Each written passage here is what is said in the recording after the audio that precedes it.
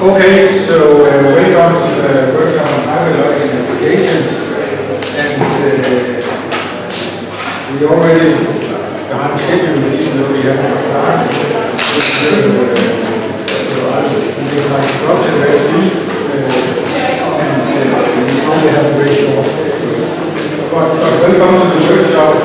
My name is Torben, and my colleague patrick.rowan.blackburn unfortunately make it today, so it was teaching a lot of applications, so I had to do. So here's the program for today, and as I said, we haven't really started yet, and we already behind schedule, so the first game will be very short, and I is not in the very so can you hear me?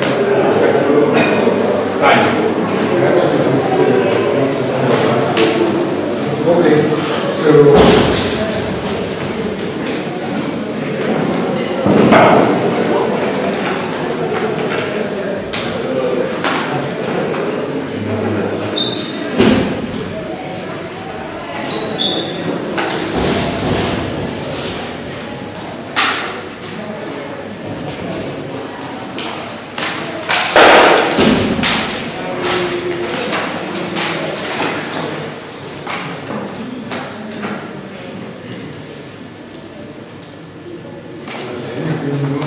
I think it's in the right corner. Yeah, down in the right corner. Okay, so what I'll do is I'll give a brief introduction to HyLo and the history of HyLo project.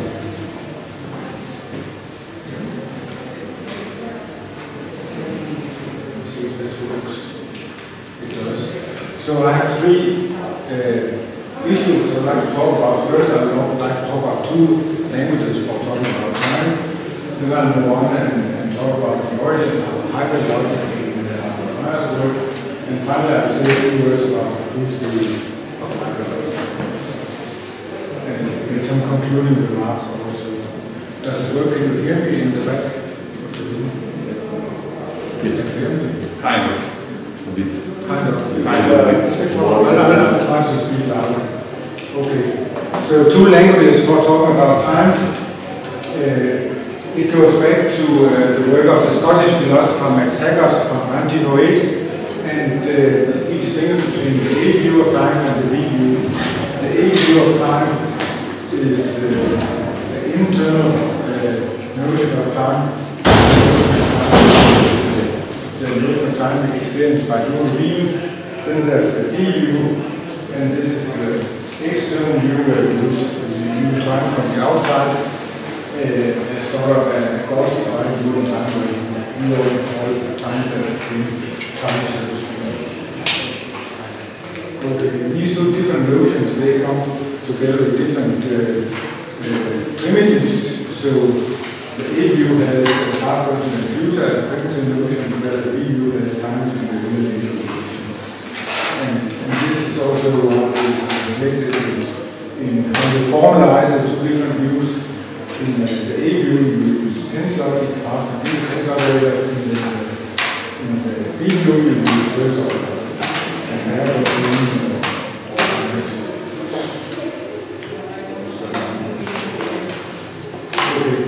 it turns out that you can find those views in ordinary language. And in the case of the B language, so I'll start with the B language first, the basic building blocks are statements like this. So here, 220 is earlier in 2009, and there's a typo here, of course, two times the same. So what is stated here by this basic building block is a relationship between two different times. And then you can say there's a value going on at a certain time, 1520. Here, so you can predicate properties of instance. And you can do quantifiers that exist at times so that there's a value in place at this time. So these are the basic building blocks of the B view of language. And you can find them in different places in daily life. For example, in chronological tables, and here's a chronological table from Denmark. You can see we have the ice age here, and then we have the 21st century here. And then, as I said before, there was a battle going on in 1520, and this is presumably a battle here, where the Danish king Christian II conquered Stockholm, the Swedish king. So this is a typical view in this the A language is different because they have positional symbols as basic building blocks. For example, the symbol B might stand for the 20 parts, and then you can add positional connectors and tensor operators. And for example, we say F3 meaning that it will be the later 20 parts, and that's the last tens operator. Okay, so these are the basic building blocks of the A language. And again, it turns out that you can find it in many different places in everyday life. For example, in this painting here from the Danish painter Lars Nielsen, and you can see that there's a train, it's about smoke coming out the chimneys, and then a man and a wife, his wife presumably guess who was the train, and the man is probably saying that hurry up, the train is leaving now. So, and this is typically because they are late in the town. They don't see time from the outside, they are here now, and they want to take this to this. Okay. So what I've done now is that I've presented two different languages for you, the A language and the B language. It turns out that the A language can be translated into the B language, that is any A format can be translated into the B format. But not all B formats can be translated into A formats. So the B language is more expressive than the A language.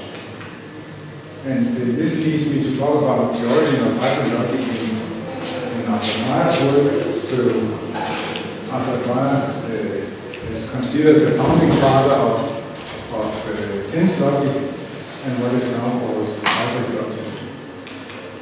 And for philosophical reasons, he strongly favored the A view, and he wanted to the A logic to encompass the B logic because he found out that the A view was supposed to be taken as primitive. However, his problem was that the A logic is quickly weaker than the B logic.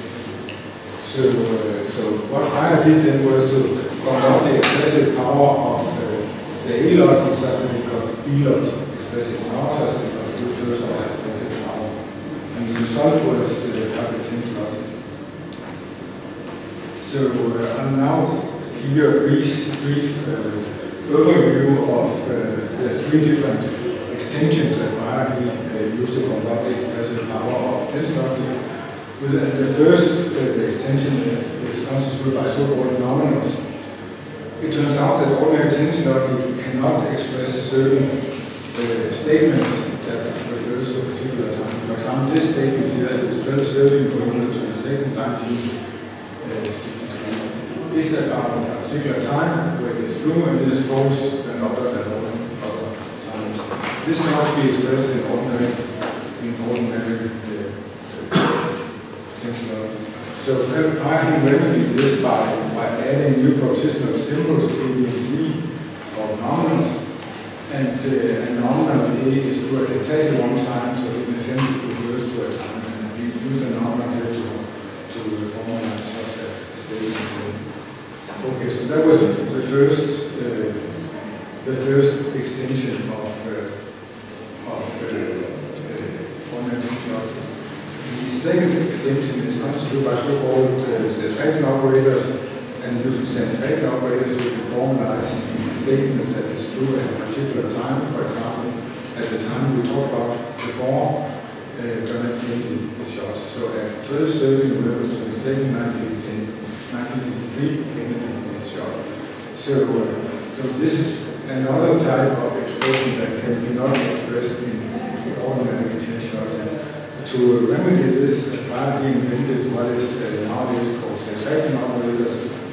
So satisfaction operators allow you to state that something is the case at a particular time. So for any normal A, it has an effect on the basic acid value. So this is acid value. And add a phi is true if only a phi is true at the time it refers to. So in a sense, the add operator of the effect operator moves the time from where you are to a particular time, namely the one referred to by A. It's also called the jump operator. So that's the second extension. The third extension, I'll be very brief about that because it doesn't play as big a role as the other two extensions do, and this is what's called a binder. This is something you can prefix and honor. First of all, as most of you already know, but the effect is similar, and it turns out that if you add the three different pieces of machinery that we talked about until now, you look at full first order as a power, of course with a certain language. And from a technical point of view, it does solve Prior's problem. There's a philosophical issue whether you avoid an ontological import that Prior he didn't want, particularly regarding times. This is a long discussion and probably not unsettled, probably not settled by now. But I'll move on and somehow leave this for another time, because it turns out that hybridization remedies a number of deficiencies of ordinary tense and modal logic. So by invented tense logic to solve a philosophical problem, it is debatable whether he actually managed to do this, but it turns out to be very useful for other purposes. Machinery that he invented, and this is what I'll say a few words about now. So I'll say a few words about the proof theory of hyperlogic, and it turns out that you can give a range of different proof systems for hyperlogic in a very natural way, and the example here that I mentioned is a natural deduction system, but it could be Jensen-style sequence systems, or it could be flow systems, or perhaps other systems. So you get a sound and complete proof system for hyperlogic, and what's important is that certain standard post-theoretical requirements are satisfied. And in this case, it's called normalization of the subformula property. I'm not going into detail with that, but I'm just going to use to both the French proof theory and logic without calling basically like a car or an engine. So when we postulate the existence of logic, we usually want to have that it satisfies certain natural mathematical properties, evaluation, or in this case, normalization and the subformula property. And it turns out that it works, and more if you have a proof system for hyperlogic, it turns out that you can in a very natural way extend it with further rules capturing conditions of the accessibility relation. I'm not going into details here, but this is something called geometric series. But it turns out that if you have almost whatever model of time, for example, you want to model, then you can just formulate it as a proof rule, you plug them into your system, and you get all the desirable properties here almost for free. So whatever weird notion of time you have, you can just plug in actions or proof rules, and then it turns out to work. So, and this is a universe that you don't find in ordinary modal logic, at least as long as you stick to proof systems that are close to Benson's original methodological Benson systems and similar systems. So the thing here is that in ordinary modal logic, you only have very few well-behaved analytic proof systems for S5, S4, not even S5, is not completely satisfactory. And the relation between the main systems is unclear, so we don't have a you might make an analogy to the periodic system. In chemistry, you don't have that for all your molecules, but you do have it if you pump up the compressive power to have it. So this is a technology that some of these deficiencies they can be repaired when you have a stronger language to deal with. Until we have HyLo, there are many important issues. I don't have time to review each and every one of them. I myself have used HyLo to deal with issues in cognitive psychology. If you're interested in that, feel free to talk to me later.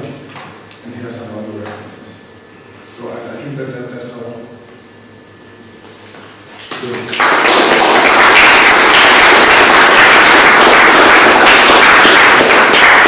Unless you have very burning questions now, I think we should postpone questions perhaps until the reception tonight. So no burning questions. Okay. Then I think I would like to stop here and then give the word to Andrzej, who will do the keynote talk. And as I said, your talk is already to Andrzej is a professor at the University of Brugge in Poland.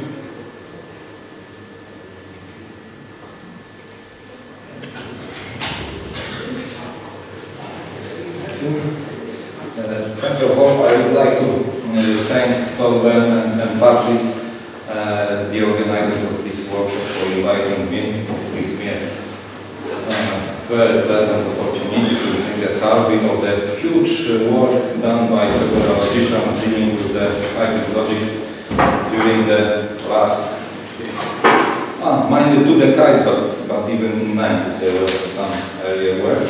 And of course, there is no time to dig into details, so I have felt that I make some restrictions on the material which may be presented, but anyway, I hope that it makes you some closer look at what was done in this area. So there are 2 parts in my presentation. First, the very brief presentation of the basic modal hybrid logic, and then I expect the presentation of these proof systems which are provided by them. Thanks to your presentation, I feel that I can skip some parts that will be more in a hurry, because but anyway, due to the pressure of time, I decided to focus only on the so-called basic modal hybrid logic. It means that this is this basic language where 2 additions are made. Yes, there are some enumerable set of nominals which are semantically behave like the names of the state of the words in a model. Yes, but syntactically they behave like usual sentence variables. They can be combined by means of connected, or and also this satisfaction or simply add operators, yes, which can be used to state that some formula phi is satisfied with the word which is denoted by this nominal phi. So this is the most basic system, and most of the work was done for this basic system, but of course there were several extensions to the stronger, richer languages, and I will mention only by passing about this expansion. Of course, and also then the second restriction will be that we will focus for the system for the basic normal modal logic K. Yeah? But on the occasion on talking about sequence system, I will also say something about how we can obtain extensions to stronger logics, of course, and the special features of this basic logic, this both nominal and satisfaction operators, they are performing like something which is extra linguistic, yes, but they are genuine parts of the language. And also this double role of nominals is worth remembering, that there's on the one place there are syntactical sentences, yes, but on the other hand they behave like a kind of a names. And okay, let me skip this because it was already explained by Torben. The motivation for such a move and the historical root were also already presented, but was connected with obtaining some more expressive languages, also better behavior in completeness theory, more natural and simple proof theory. This is the point which will be of interest for us, for me now. Yes, and also byproduct of this that we obtain systems which represent a very good behavior in for many things like decidability, complexity of the procedures, interpolation results for the logics, and so on and so on. So, and the nice thing about hybrid logic is that the changes on the semantical side are minimal. And we are operating with the same notion of a model. In fact, in the case of this basic language, you can just add the assignment function, which is operating on nominals, yes, in the sense that to each nominal they assign some state or a word, which is its denotation. So the new satisfaction clauses are like that. For instance, nominal are satisfied in the words W. Even only if W is the designation of this I under the assignment A, and for this satisfaction statement is something like that, that if it is evaluated in W, it means that phi without this operator is satisfied simply in the word W prime, yes, which is a denotation of this nominal A, yes, under the assignment. Okay, so semantically there is a really very modest changes needed, but the advantages are great, yes, because we obtain the platform where we have an internalization of local discourse, yes, in the sense that in standard language for modal logics, for temporal logics, we rather have something like a global, yes, and here we can say something about what's going on in some special places, yeah? And so there is one advantage. The post-explicit expression of jumping from one state in a model to another one, yes? And internalization of the satisfaction process from the semantics in the language set. Representation of something like an identity or equality theory for states, for words, yes? Because something like that at I, J, yes, means simply that I and J are different names for the same state.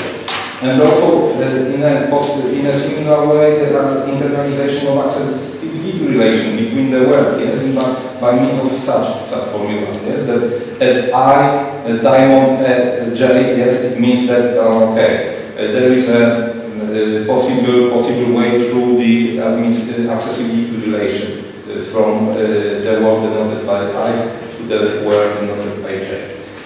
And also formalization of several frame conditions which we cannot express in standard modal logic by means of standard modal formulas like irreflexivity, antisymmetry, and so on. And so these are just this is not the full what we get, yeah? But there is a modest selection of many advantages we obtain when we get from the standard modal language to the language to hybrid. Language, even this basic one, yes, because it can be extended in many different things. For instance, by introducing several kinds of binding operators, like quantifiers, but also some specific ones that so-called down have no time for presenting the details, but at least it will be primarily illustrated by means of resolution system. And then we focus on proof system for hybrid logic. And my talk is based on just on 3 books which are focused with this subject. The book of Torben, Hybrid Logic and its Proof Theory, the book of mine, Natural Reduction, Hybrid System and Modal Logic, And also the book written by my previous PhD student, Michał Zawicki, the dot system and the decided problem for hybrid logics. And so basically all the material and here will be taken from these 3 books. But of course I was trying also to make some notes concerning some later works which were done after that, because you can notice all these books are rather old. So nothing was so far provided. Okay, so proof systems for hybrid logics. There are logicians working with hybrid logics were very productive. In this area, they provided systems of several well-known kinds, like axiomatic systems, sequent calculi, double systems, natural deduction systems, resolution systems, and also I will mention, if I will have time for it, about something like a hybrid systems for hybrid logic, which means that the mixing of this abbreviation H, R, and D means that hybrid resolution-based natural deduction, something like that. Yes, and so just how to get what is the best in these both kinds of approaches. I'm not sure if I was really successful with that, and the way I was trying to do my best.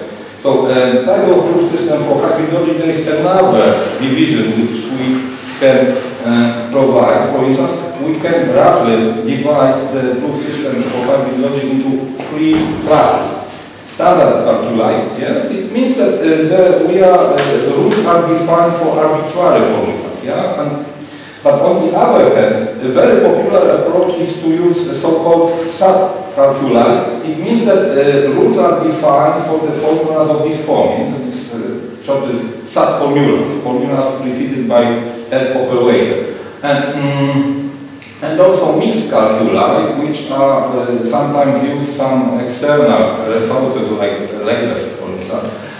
One can ask, reasonably, and in what sense subcalculi can be complete? Yeah? If we on the first step we are making a restriction in what kind of formula are considered. But note that already in the basic system, yes, in the basic language, we have something like that. If the thesis of the valid formula is of such a form that A phi and I is not occurring in phi, yes? So it's a fresh nominal, yes? If this is a thesis or a valid formula, then simplify is a thesis. So we have no generality in this approach, yes? Simply, if we want to prove an arbitrary phi, we simply start with at I phi, providing that I is not present in phi. That's all, yes?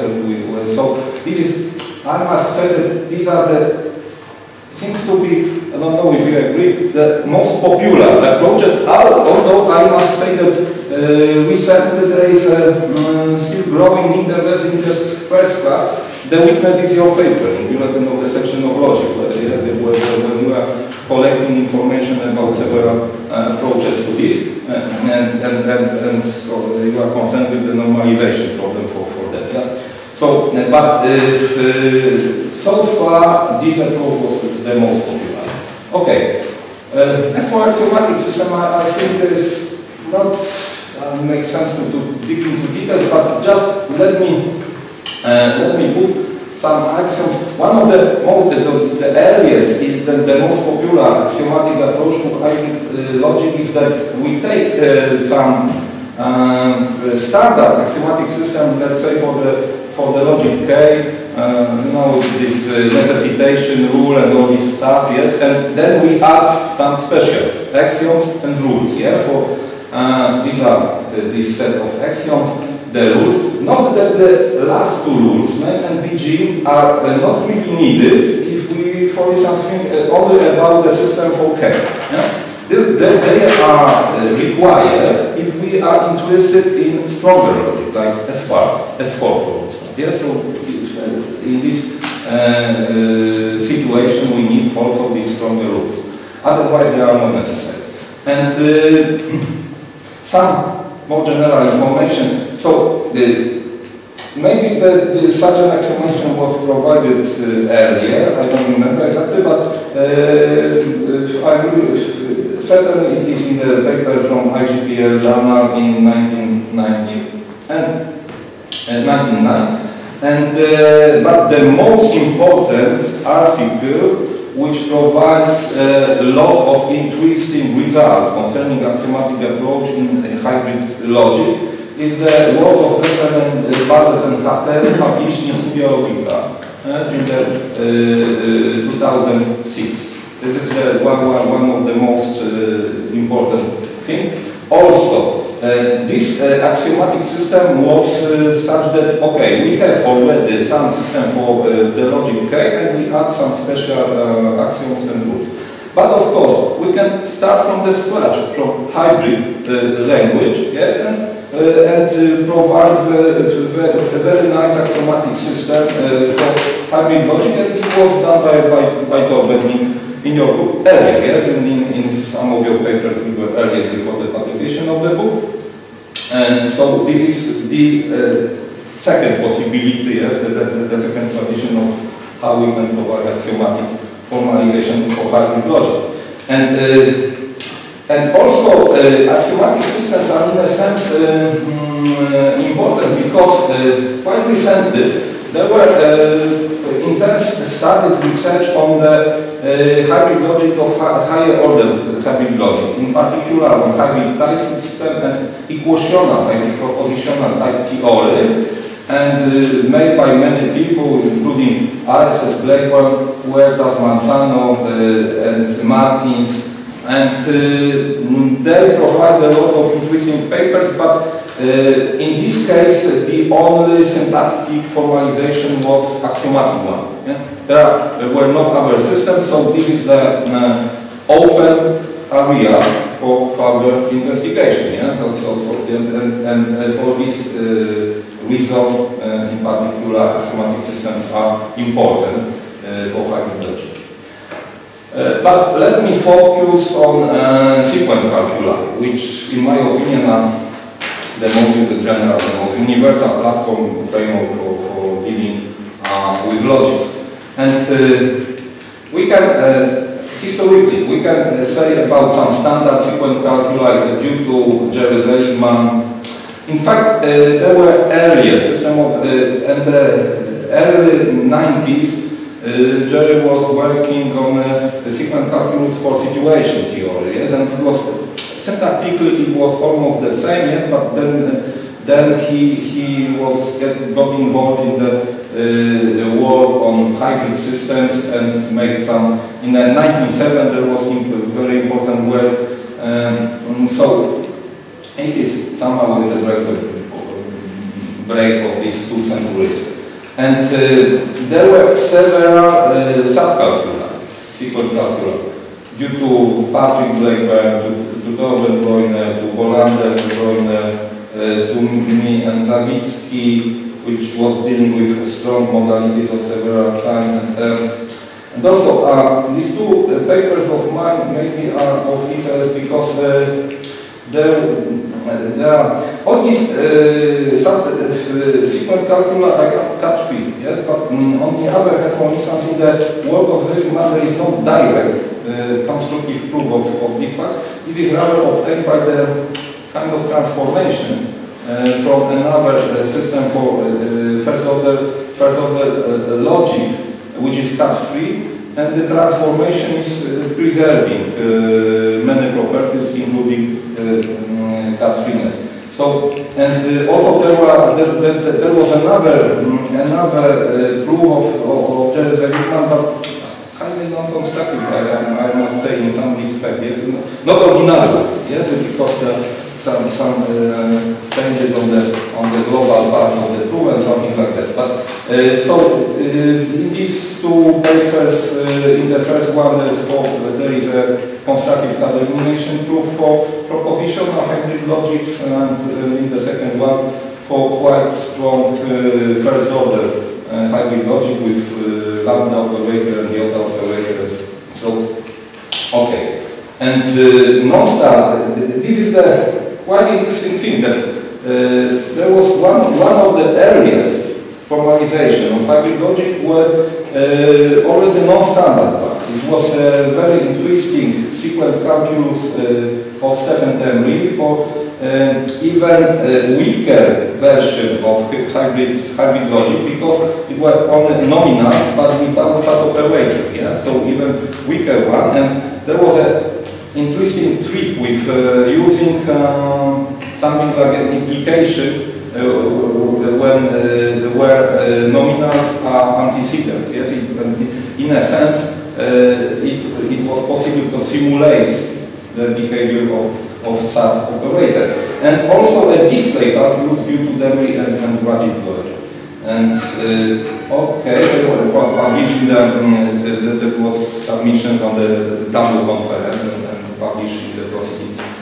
And let me focus on standard sequence calculus due to Jerry-Zellman. It consists of 4 kinds of rules: standard Jensen rules, rules for nominals, for sub-operators, and for modal factors.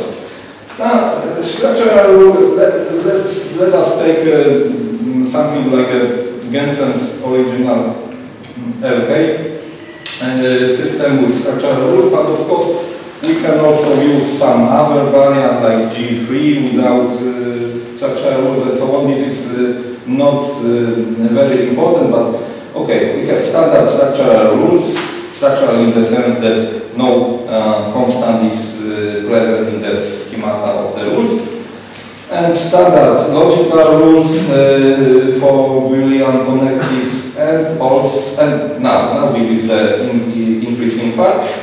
The rules for nominals, yes, this one is global. It is a kind of substitution of one nominal in all formulas which are in this complex multisets gamma and delta by some other, on the condition that both are stated in the antecedent. One of the informal way of reading sequence is something when we are going up from the conclusion to the premises is that we assume that, okay, we are in some, let's say, world, in a model where all the formula in the antecedent are true, all in the succedent are false, yes, so it means that if they are both true in the same place, so they are naming the same word, yes, so this is why we can make such a substitution, yes, through the whole sequence. And the rest of them are some manipulation with the restricted, of course, because, okay, we can either get rid with a nominal or introduce it like a form of Kenning rule, yes, but on the condition that all other formulas, gamma and delta, are subformulas, so they are preceded by operators. Or we can also get rid with I, provided that it is a fresh one. Yes, it is not. They have no other occurrences in the second. So and the system is, as you can see, is non-standard in the sense that not all rules are rules of introduction. Yes, because there are rules of elimination, and also when we have rules for sub-operators, we see that this is the same. Yeah. Here are introduction rules to the antecedent, to the succedent, yes, and here are elimination rules. So this is like rather like in natural deduction, yeah, the full symmetry is here. Okay, very often such a full symmetry is probable, admissible, yes, for many kind of constant and sequence calculi, but the nice thing is that we do not need to take it as a primitive, yeah? But in this case, unfortunately, it is necessary. Yeah? They are not eliminated. And also rules for modals, which in a syntactic form just represent the ways of skipping to other words. For instance, this side condition, like in this rule and in this, is clear that, okay, if in some state this is true, and we know that from the state some word I is accessible, then in this then this formula is true. It means that phi is satisfied at I. Yeah? So it's a standard way of dealing with modalities. Okay, and nice example of proof, of course, but we keep it. Advantages and shortcomings. Advantages: no restriction on formulas in sequence. Yes, the rules are dealing with arbitrary formulas. Cut is eliminable, but not in a very direct way, as I said. And it is advantageous that we have, except introduction rules, we have also elimination rules for nominals and suboperators. And as a consequence, this sequence calculus is not fully analytic. And subcalculi, there were many of them, but of course, at first it is something like that. All standard rules are replaced by the rules where every member of the sequence is preceded by an operator, like here. Also the same for the connective rules. We see that all the time there is the same at I, yes, everything is the same in the conclusion and in the premises. In modal rules, these are interesting, important pair of rules which shows that if we are putting some operator with arbitrary nominal before such formula, it is redundant. Yes, we can always get rid of it. And also the rules which have the same sense as in the third one. But they are most complex in the sense that these formulas all are preceded by operators. And special rules for nominals. It is something like which equality theory for nominals. Yes, this just express the reflexivity, and doing with this rule and this we can also provide proofs of symmetry and transitivity for such kind of formulas, and special rule for frame conditions. This is that when we make we are all the time focused on the system for K, just to not to get rid into too many details. But I think this is a good point when we can have made a short digression of how we can extend this to cover stronger logics. Yeah? So one of the possible ways is to focus on this geometric formula. In particular, every geometric formula can be replaced by so-called basic geometric formula, which is of this schema. Yeah? Yes, and for such formulas, and this is a huge class of formulas which can express several conditions on frames, yes, in semantics of modal logic, of temporal logic. And if we use the standard HT translation, so we start with the language with equality and with one binary and one unary predicate. Naturally, this corresponds to the accessibility relation between the points, and this one to the fact that something is satisfied with the point. And so, and if we apply this translation, we can obtain on the basis of every formula, which is basic geometric formula, corresponding formula in hybrid language. Yeah? So, and on this basis, we can, for instance, provide such kind of rules. Yeah? And these are, so here we have the translations of this formula corresponding to the to this conjunction, yeah, and here sets of formula, because here can be conjunctions of some formula. Then here you have atoms obtained by the translation. One can say, okay, this rule does not look very nice yet because it's something like a cut, multiplied cut. We can make sometimes like that. For instance, we can use some kind of translation for example, and put this formula here, yes, so it has quite a bit better look. In fact, for many specific formulas concerning the popular conditional frames, we can make a much more tuning and obtain very good rules which still satisfy some formula properties, so that's not a problem.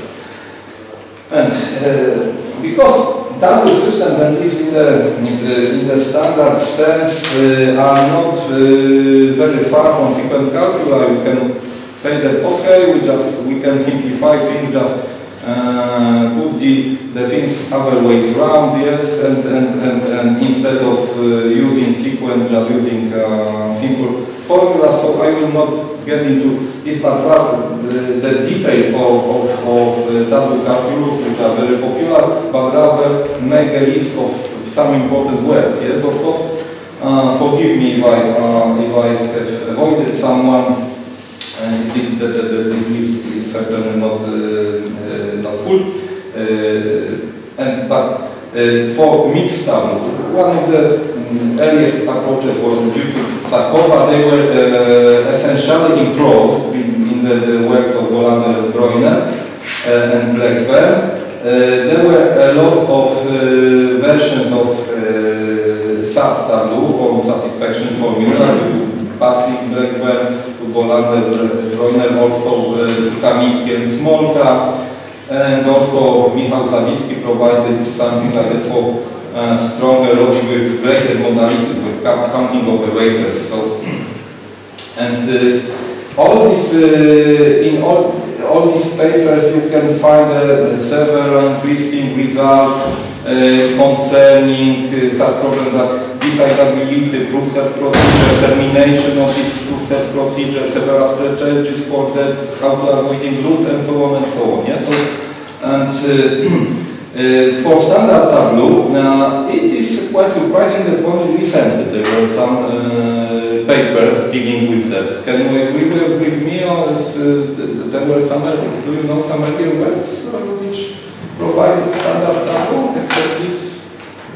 No, I also couldn't find anything.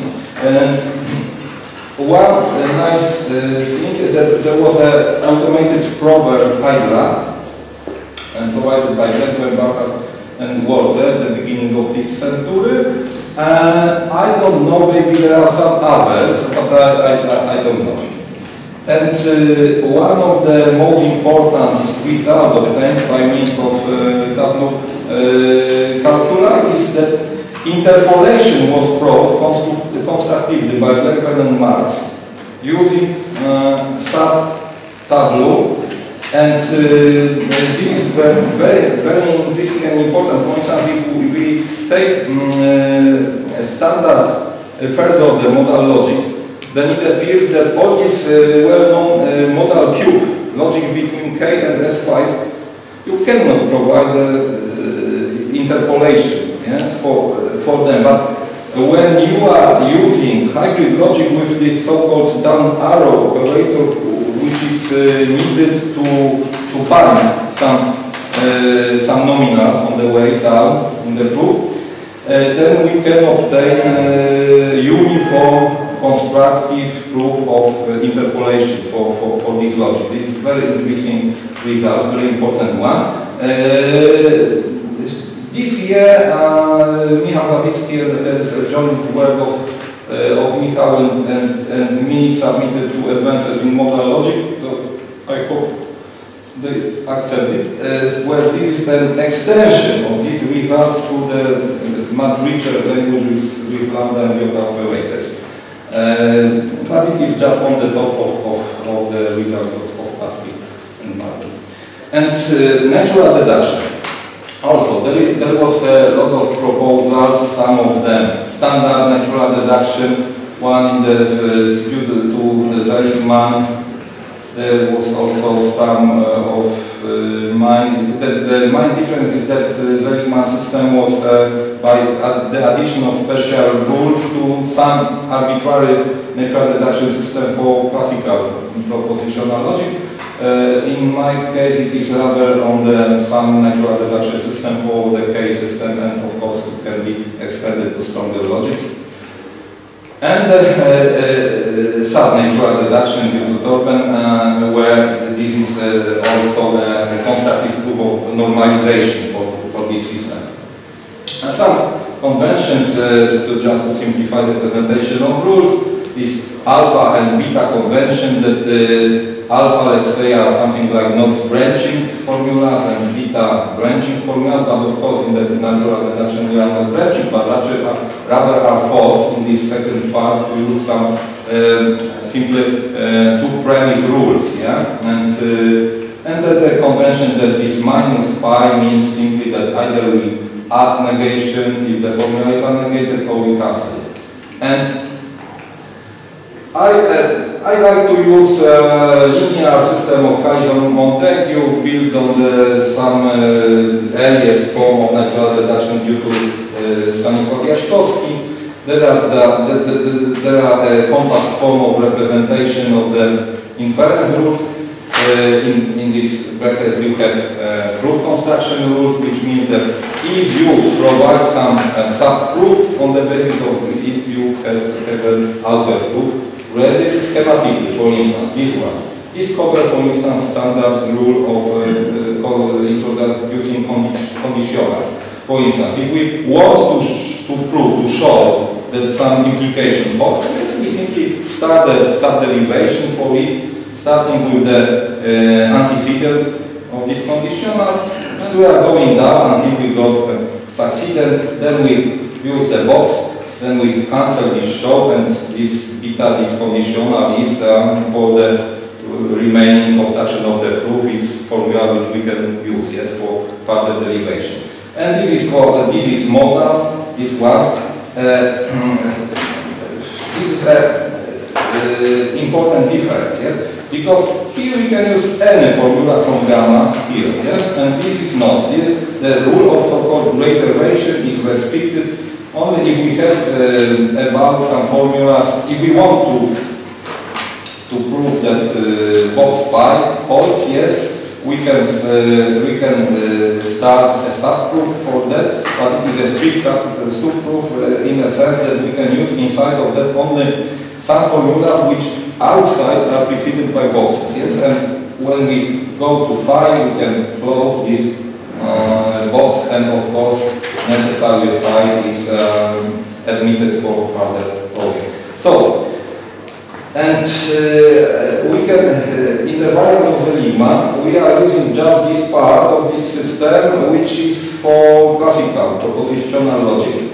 And we add this set of rules. Moreover, the last one is not necessary if we think only about k, yes, if we don't need to do stronger logics. And also we have add this proof construction rules as well, schematically like that. In the first case, we simply, in order to show phi, we start assumption A, but this calls on the assumption that all the formulas in gamma which are used here are also sub-formulas, yeah? If something is not a sub-formula, it cannot be used here. And in this case, there is no restriction. Everything which is outside this subproof may be used here. And so this is just natural deduction representation of these rules which were used in sequence calculus. And here is a nice example of a how many times? And the second one, because just this is quite important example, because the system is based on the natural deduction system for classical logic. Yes, so in order to prove something like a well-known axiom, yeah, it appears that you must do a lot of things. Yeah, it is not so simple. That was my motivation in providing this variant of natural deduction, which is already based on the natural deduction for, let's say, system K. Yeah? We have already this one, and Also, the number of rules, this system is very redundant. Yes, we can make a lot of eliminations of this rule, but anyway, it was just the convenience of proving. Yes, in order to obtain shorter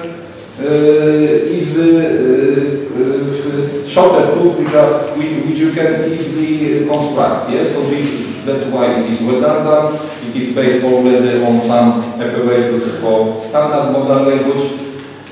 The proof construction rules are like that. So simply, in addition to the standard rule for proving necessity formulas, this one is additional, and this one. Yeah. So. And it works quite nice. I think there are some, again, there are some examples of proof. This one and this one, okay. And the system of Torben Braüner, which is such system. So here, just from the squad, we have rules defined on formulas preceded by operators. Yes, this is the language restricted to Boolean language restricted to conjunction, implication, and both. And all this stuff connected with modals and with hybrid ingredients of the language. Very elegant formulation. These are three rules for proof construction. Note that the original presentation of the system is not in this Jaśkowski, Kalisz, Montague style, but in Gensen original style. The proof are trees or formulas, yeah, labeled with formulas. Of course, it seems to be necessary to provide a normalization proof. Yes, okay.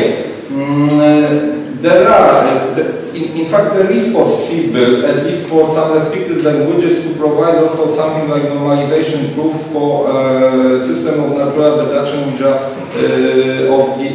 where proofs are these nested structures. Yes, but it's a bit complicated.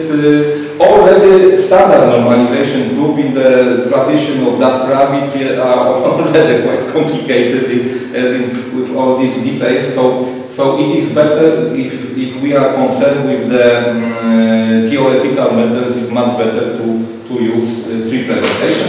But of course it can be transformed also in the linear presentation, and in fact, for instance, this is an example of proof with the Kalisz-Montague style. And resolution. There were some kind of work on resolution connected with the automated program HyLo, which was done by RSS, the Nivel, the Reich, and the system operates on generalized clause. What does it mean?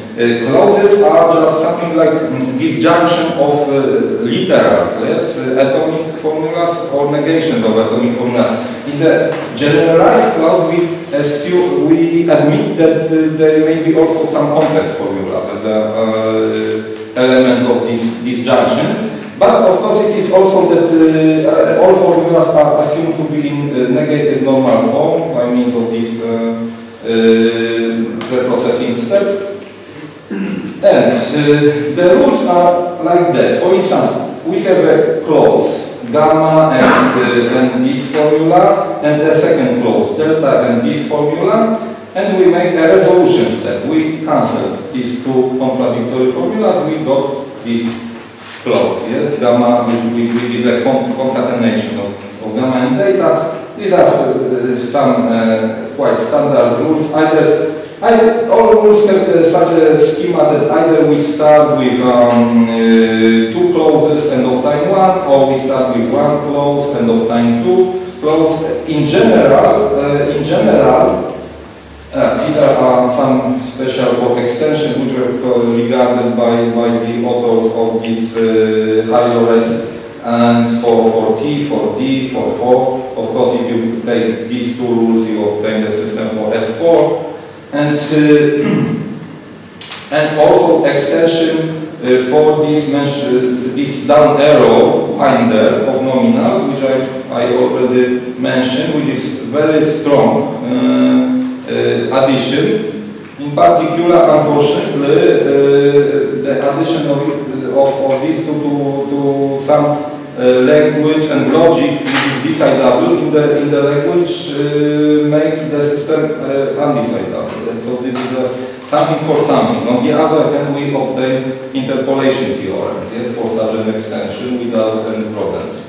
And so this is increasing, and the construction of proof is something like that we are just going, we are just using sets of clauses, generalized clauses, we are making, we are applying rules to them until we got the empty clause, yes, which is the same as bot, and in this case we have a refutation of x. So this is the system which is something which is, has a spirit of resolution system, but of course many elements of tableau system in fact are embedded in it. And this is an example for in this library with down arrow, yes, how it works, yeah. And because we are running out of time, very briefly, this hybrid systems for hybrid logic. So how to get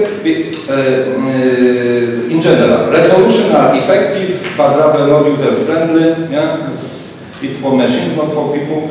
On the other hand, natural deduction systems are for people. Yes, are for natural construction of proof. How to get something which will have the advantages of both, and on the other hand, maybe we will have not the disadvantages, the shortcomings. We can skip over the shortcomings of approaches. Yeah? I was trying to provide something like that 10 years ago, and it's something like a natural deduction system with only one very general proof construction rule. Yes, from subsumption.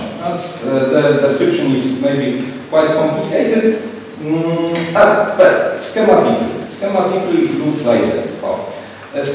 Here we have some set of clauses, generalized clauses, which can be used, and we want to make a proof of a clause gamma, generalized clause gamma.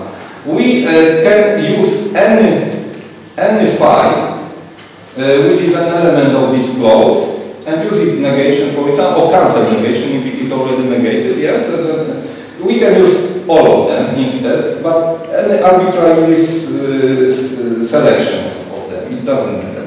And the proof finishes when we got a clause with subsume under this one. Yes, so in particular it may be empty.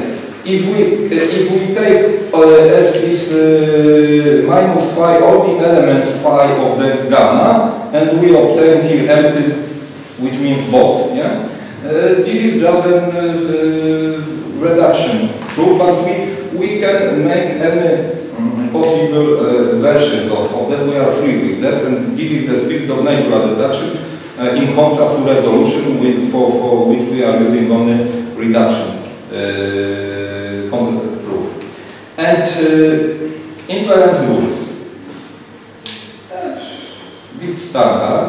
Again, we are dealing with the clauses are defined like in HyLo on satisfiability subformulas. So this is quite standard set. These are more interesting because they are for modals, and also for nominals and for sub-operators. Again, in order to provide you all the necessary elements which were already explained by me on the occasion of explanation of sequential proofs. And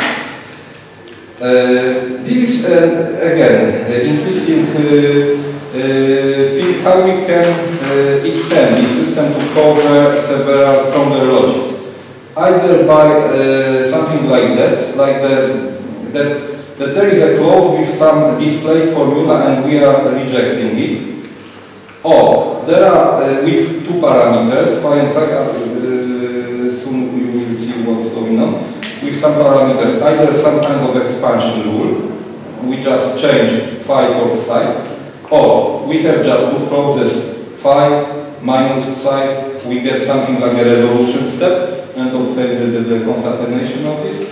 Or it can be that we need 3 parametric formulas.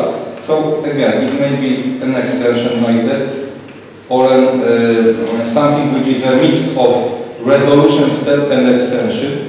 These 2 elements are cut out and deleted. This one is added. Or just a resolution on all 3 formulas. Oh, okay, it can be generalized also for some other things, but what's going on? Let's take for such a small selection of the possible conditions. For instance, if we deal with T, reflexivity, yes, it is only 1 parameter, so this is the first group of rules. Or irreflexivity, for instance. For instance, for symmetry, asymmetry, dichotomy, we have 2 parametric rules, yes? So the second class of rules, either in extension form or resolution form, applies. Several ones like transitivity, Euclideanes, trichotomy, for instance, there are 3 parametric formulas, so we can use what is more flexible for us, the extension rules or this mix of extension and cancellation or the full resolution step. And here is some example. Of course, it is not, there are some troublesome conditions, actually reserve, for instance, which need introduction of some new nominals or density charge Russell, and for them the rules must be a bit different. Okay, and with this example, I think I can finish. I hope that I'm not over the time. So okay. Thank you for.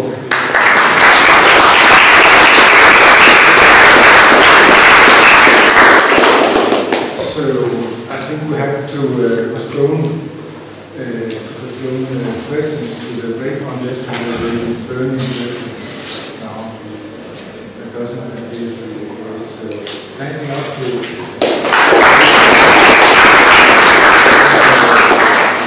are you ready for your talk? So the next speaker is Torben Freiman from Braüner. So we will cover everything for.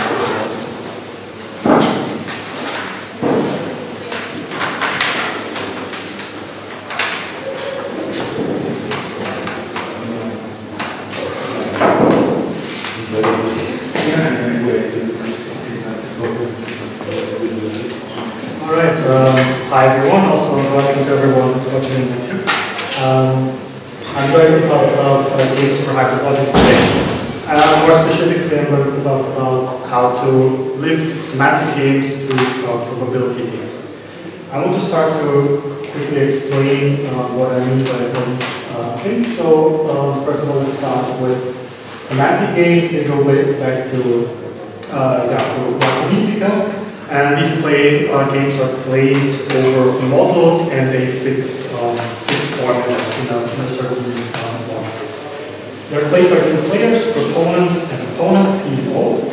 And intuitively, proponent wants to demonstrate that this formula is true over the model, and opponent wants to show that it's false. Then every move of that game increases the degree of the formula, and in the end, we end up with an atomic formula, and a winning condition will tell us who of the 2 players wins and the other one will lose the game. Now, what one does is typically show an adequacy theorem, telling us that basically the game adequately characterizes truth over that model. And that theorem says that P is a winning strategy in that game if and only if the formula is true.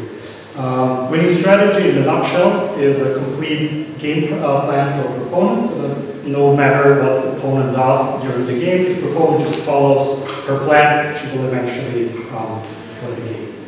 Okay, so that are semantic games. On the other side, we have probability games. Okay, here we have 2 players, proponent and opponent. The proponent wants to show that the formula is valid, so true in all models, and the proponent wants to show that this is not the case. And again, we want to show something like an adequacy theorem, so P has a winning strategy in the game, if and only if the formula is valid.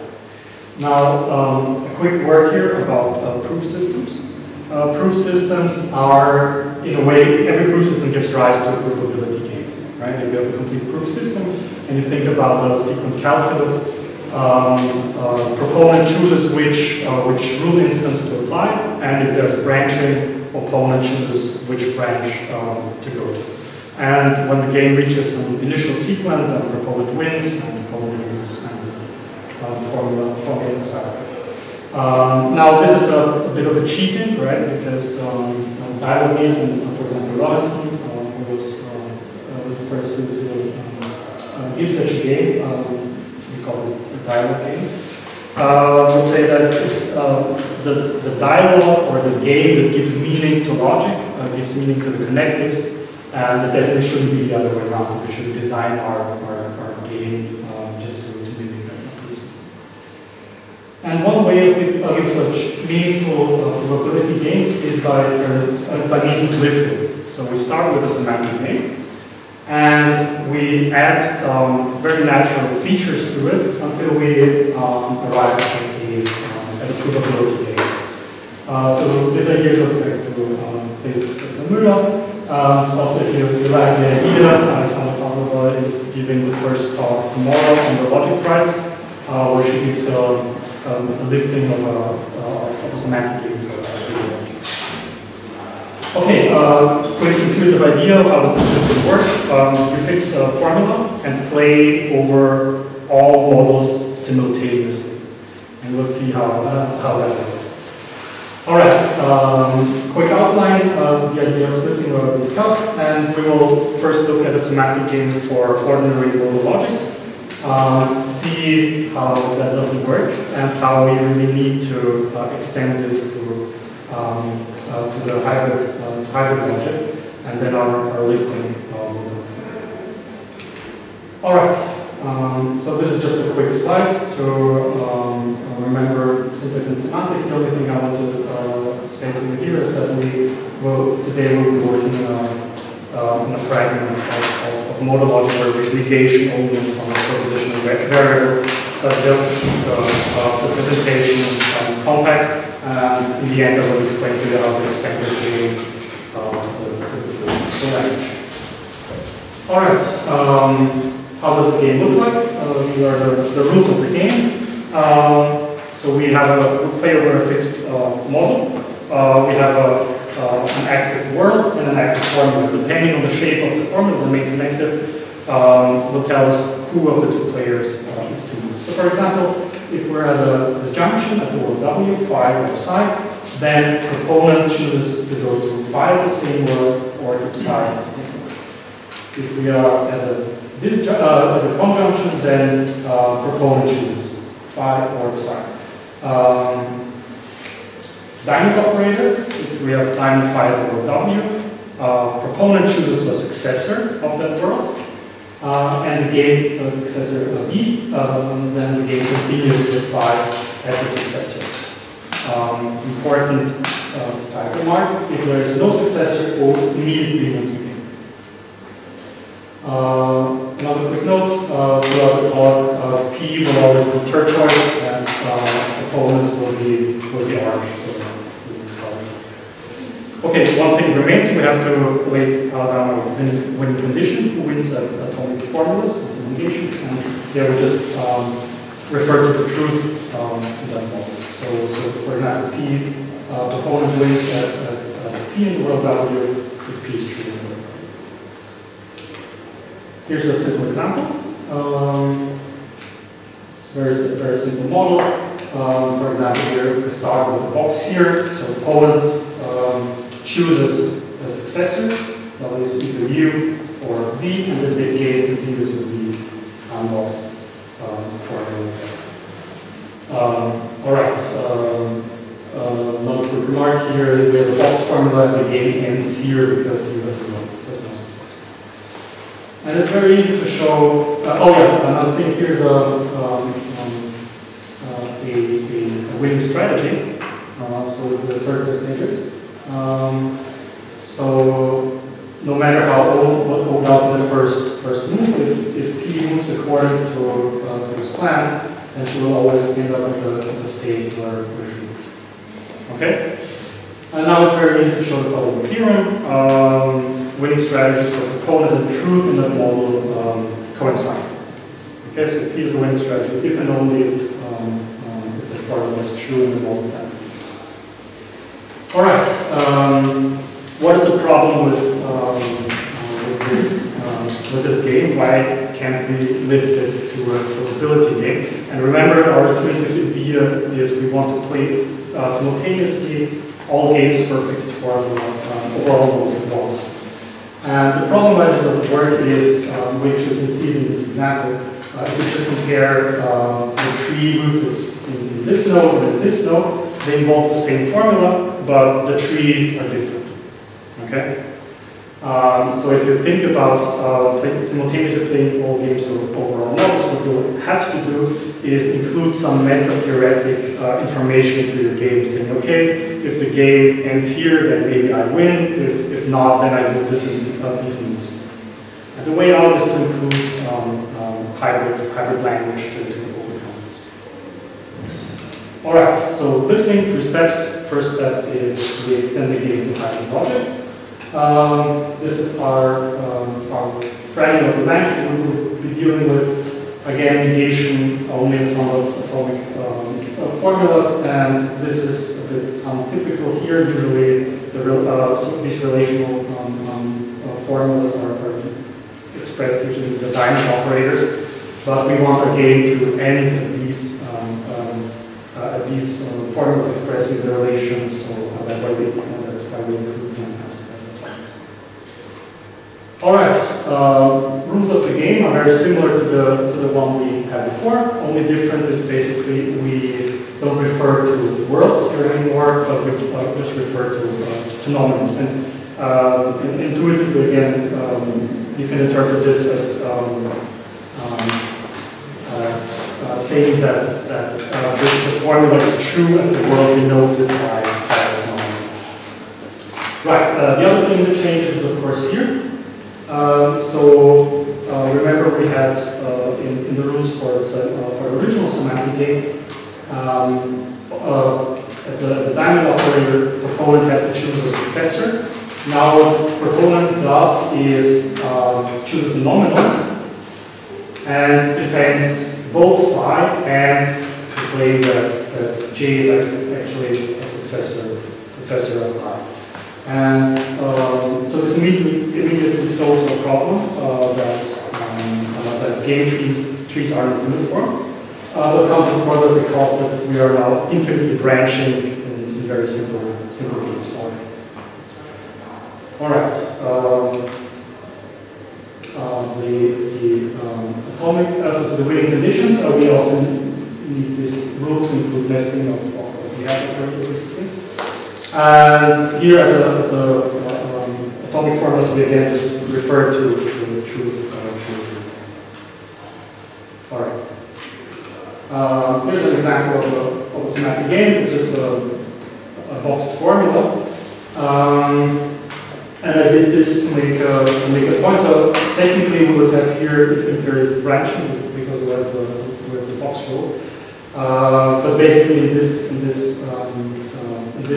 case, there's basically 3 types of nominals: one that denote the same word as I, one that denote the same word as K, and one that denote the same word as J. And the point I want to make here is that the extension to the hybrid languages is in a way very, very conservative, right? Because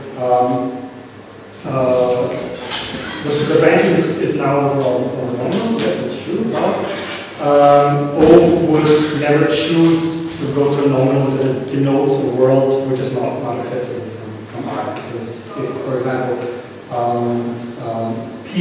O chooses to go to I here, I is not accessible from I. P just chooses the negation of this relational Freiman immediately owns the game. So O would never do that. And similarly, if O chooses a word that denotes a successor, then P would never go to the negation of this relational Freiman because you immediately lose the game there. So what I'm saying is, yes, we have an adequacy theorem here. So P is a winning strategy if and only if the formula is true. But even more is true, the winning strategy in the original game corresponds very nicely to winning strategies in the new game, and vice versa if we don't include nominees. All right. So that was the first step for lifting. The second one is the disjunctive game. And intuitive in the disjunctive game, what we do is give P the option to have kind of insurance against mistakes that she will make. So what you can do now is create backup copies of a game, right? The game state. So for example, if we're at the formula phi or psi, then these are the old options, so go to phi or go to psi. And additionally, she can duplicate this game state, right, and play one option here and the other option there. As a consequence, our game states are not just these labeled formulas anymore, but actually this kind of container of backup copies. The winning conditions are very simple. P succeeds if she wins the game in at least one of these backups. Okay?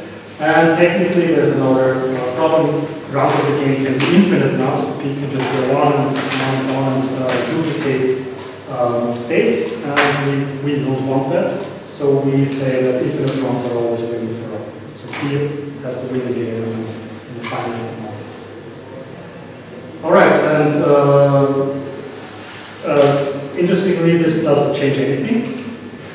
So the winning strategy, so this duplication of states or creating backup copies doesn't give anything to P.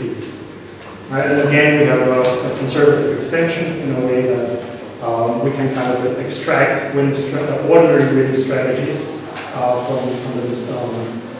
for P in this disjunctive game, and the other way of is so why did I do that? I did this so that the last step is very easy. In the last step, all that we do is we forget the model. Okay, so previously we were playing the disjunctive game over a model, now we forget it. Only thing, all rules remain the same except for the winning conditions. Okay, P wins the game at this state if she wins the game for this every model. And that's it. And the game is adequate, so it adequately models probability. So P is a winning strategy in this game, if and only if phi is a value. Even more is true. From the winning strategy in the probability game, we can extract winning strategies for all the semantic games for every single model over that formula. And from a winning strategy of O in the probability game, we can extract both a counter model and a winning strategy for O in the semantic game. All right. Here's an example of a winning strategy for a probability game. Here is a kind of small trick where P does three things at once. Duplicate, so the negative is the disjunction here. So P has to decide either to go to the left or go to the right. But what P does here is first make a backup copy of that state, go to the left and then one copy, go to the right and the other copy. And here, that's the active game state. We have a box here, but only thing, so technically we have infinitary branching, but one can show that it's actually optimal for O to choose an eigenvariable. Right? By simply move proof systems and non-molecular. Okay, winning strategies can now, as I told you, the provability game can be seen as a kind of proof system. All we have to do is take the rules of the disjunctive game and basically write them down. So what happens here? The duplication rule, so the possibility for P to create a backup copy, takes the form of the contractual here.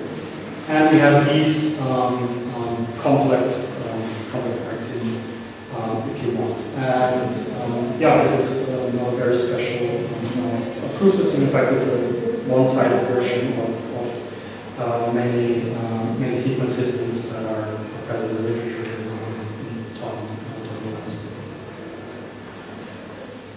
All right. Yeah, here's an example. On the left is the winning strategy for the opponent, and then what you do is write a bottom up, and that's it. Then that's a proof in the proof system. All right. Let's wrap it up. So we had we started with a semantic game. What we did is in 3 steps lifted to a probability. The first step, hybrid logic, to bring in the meta level. Object level, then going disjunctive, allow creating of backup copies, and the third one was basically just for the and we ended up with adequate semantic. Okay, a few extensions of the game as promised. Negation.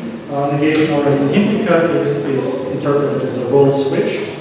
So the players are not P and O anymore, but the players are highlighted on me and you. And in the beginning, I act as the proponent, so the proponent of the roles now.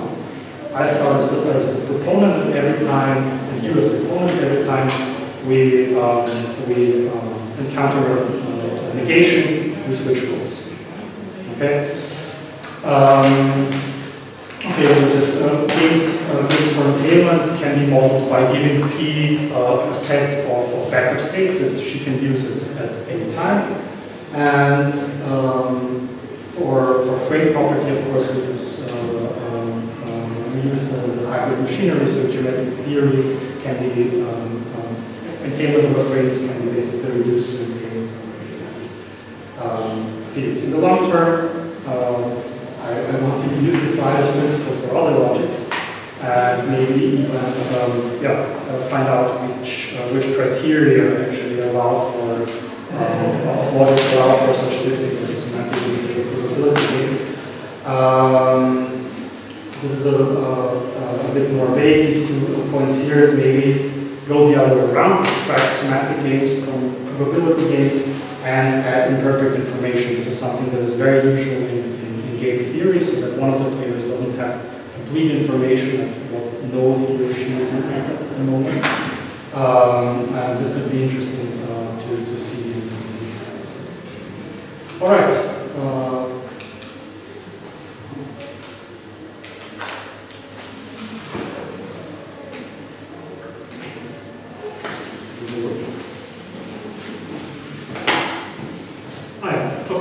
That's my last slide. Here's some nice references. Thank you.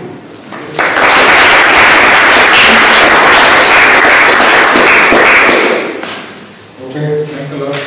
So, I think we have time for one question. So, are there any questions? Okay, I have a very related question. So, you said that it's more basic, but this is going from probability game to semantic games. Do you have any probability games in mind? Is it for hyperplots where you can just as a principle or like for other logics? Okay, I didn't understand anything because everything. I'm sorry. I think you are allowed to move it to the. Yes, I know. Do you have some probability game in mind? Is it for hybrid modal logic, or is it just something else? I know that you said it's very maybe. Yeah, that's interesting. So the first intuition is, of course, to look at probability games that are already around. So, for instance, HyLo games, I don't know, but Mizhirov's game, of course, we like to talk it in our group, and it feels like versions of it are promising, right, to go the other way around, to start in this probability game and directly from the extend of sort of semantic game to build the bridge the other way around. Thanks. Okay. No further questions. I have a question, but I think I was told it to okay. So I think we should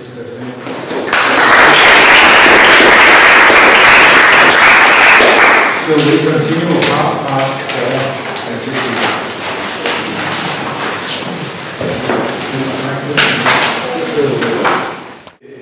This talk gonna be about the kind of embedding of hybrid logic or fragmented hybrid logic into type theory. I mean, really like church, simple theory of type. And I call it TY to revisit it because such a translation that into higher order logic was proposed quite a time ago by Galen for Montague intentional logic. And I would like to start with that. So here is a sort of flavor, say, of Montague intentional logic. Okay. If you do not understand all the notations, it's not really a problem. What I want to illustrate here, and I'm going to be back to that sort of definition, but what I want to illustrate here is that it's really like built upon the simplified lambda calculus and higher ontology. And of course you could ask, but where is logic? In fact, logic is somehow hidden in this, in the fact that you have a lot of constants, and among those constants you have the logical constants. We have the usual interpretation, but I will be back on that. But what you have are actually two things that are like not standard in a higher order logic or in the simple theory of type. The first one is this one, the fact that the interpretation of a constant actually is not like an individual or a relation or whatever. It does not correspond to the interpretation of its type, but it depends upon some index, so upon some possible word. So this is why here you have those I. Those I's are like index, you may think of possible words, and so the interpretation is given at some possible word I. And in the case of the constant, you see that the interpretation function V gives in fact not the very interpretation of the constant, but the intention, in the sense that it's a function from a set of possible words to the interpretations. So this is this I. So that's the first thing.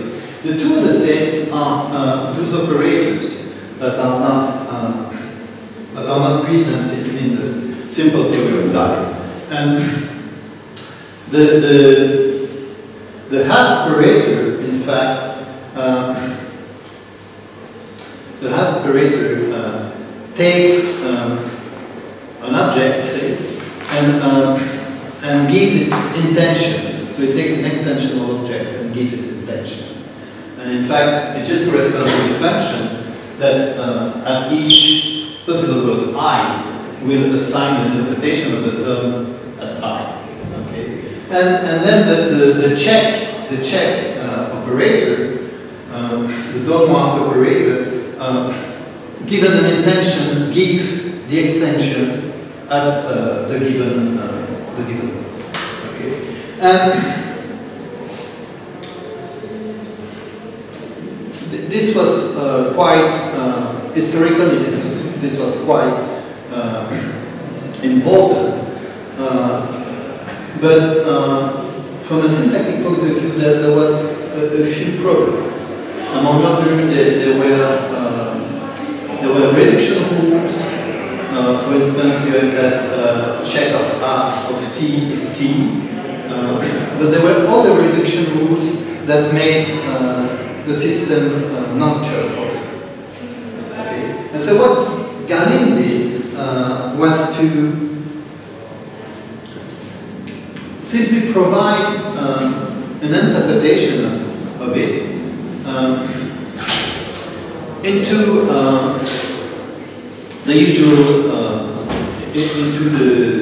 the usual simple theory of type.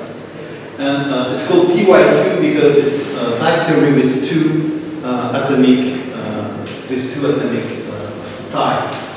And it's a little bit ironic here because I'm only using one such type because I'm not speaking about quantification and first order stuff. But the two types are the type E and T of quantity. The type S and T of quantity. S and E of quantity. T is always given. And so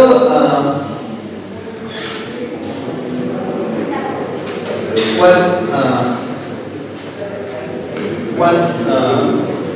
the translation of Galen does, well, is to take a free variable that S is, and that free variable, which is of type S, so the type of the worlds, stands for the current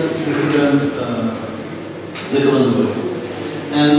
And then you see that to take the intention is just to abstract on that variable, and to take the extension is just to instantiate and to apply that variable.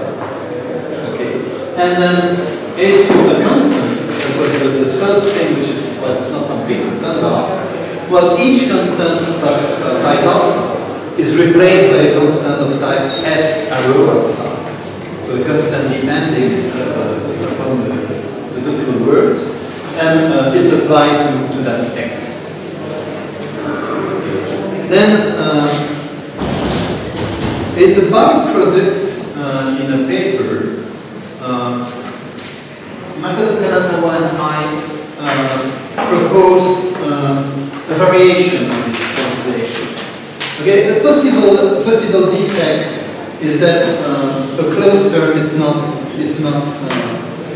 translated by a closed term because of that X that may be free. And so yes, of course, the translation is correct. Then all translation is just like that. It's basically it's the same translation.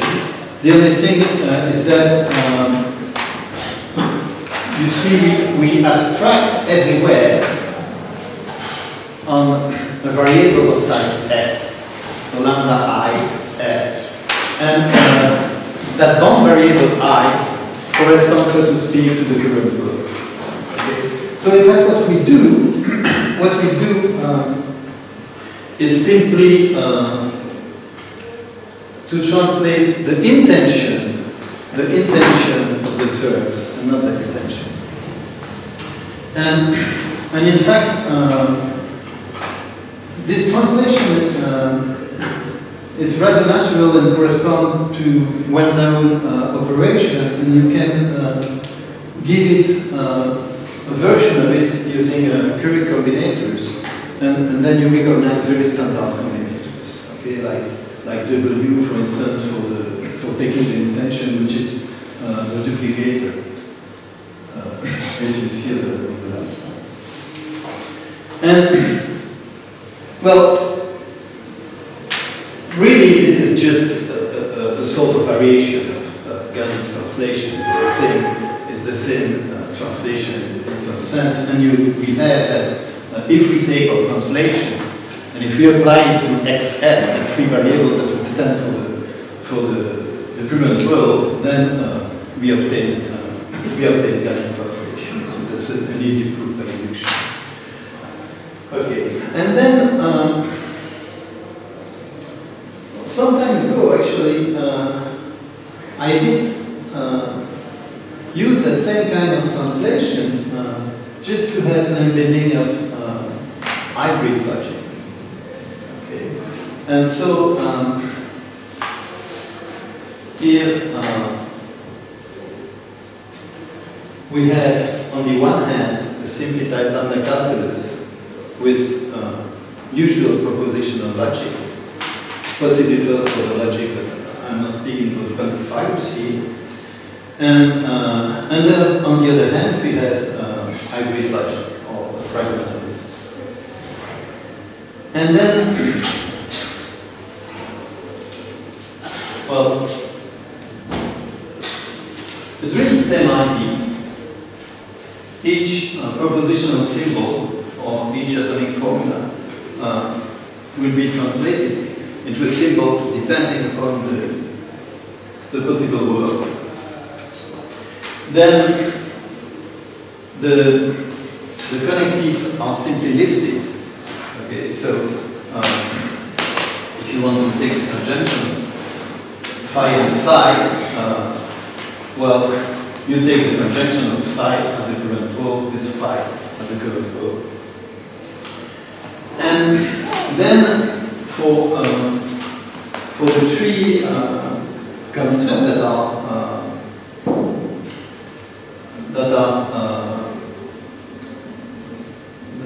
are proper to hybrid logic.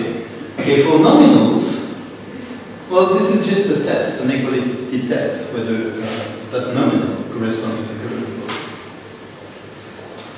For the at operator, okay, it just consists of instantiating the formula at the variable corresponding to the nominal. And for the downward operator, which is like a binding operator, okay, well,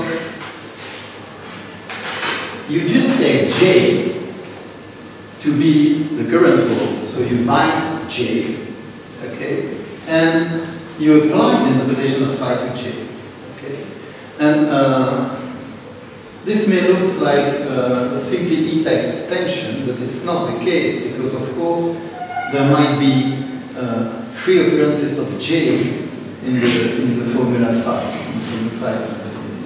Okay. Now, if you look at this translation, you're going to see, well, but there is really something missing because hybrid logic is built upon modal logic. So where are the modal operators? Okay. In fact, there are two possibilities for the modal operators. I did not put that here because it does not really illustrate my point, but the two possibilities are either like Galen is doing, to say, okay, I have like a simple theory of types with modalities, in which case it's not very interesting, you know, the box can be translated into the box, okay? The other possibility, which is the one I've been following and I've been playing with, is just to add to the type theory a symbol standing for the relation, and then quantifiers, and then just give the normal definition, the normal interpretation of the box. Okay. Now, just to be a little bit more precise, okay, so this is, I was expecting that this would be like everybody's slide, but you have already seen that in the previous talk, but it was really thin.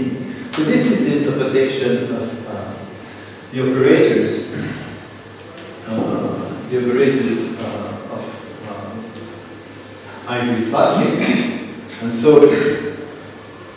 the nominal J is going to be true if the world corresponding to the nominal J is the current world of interpretation. And for the at for the at operator, then this is going to be true if indeed phi is true at the world for which the nominal J stand. And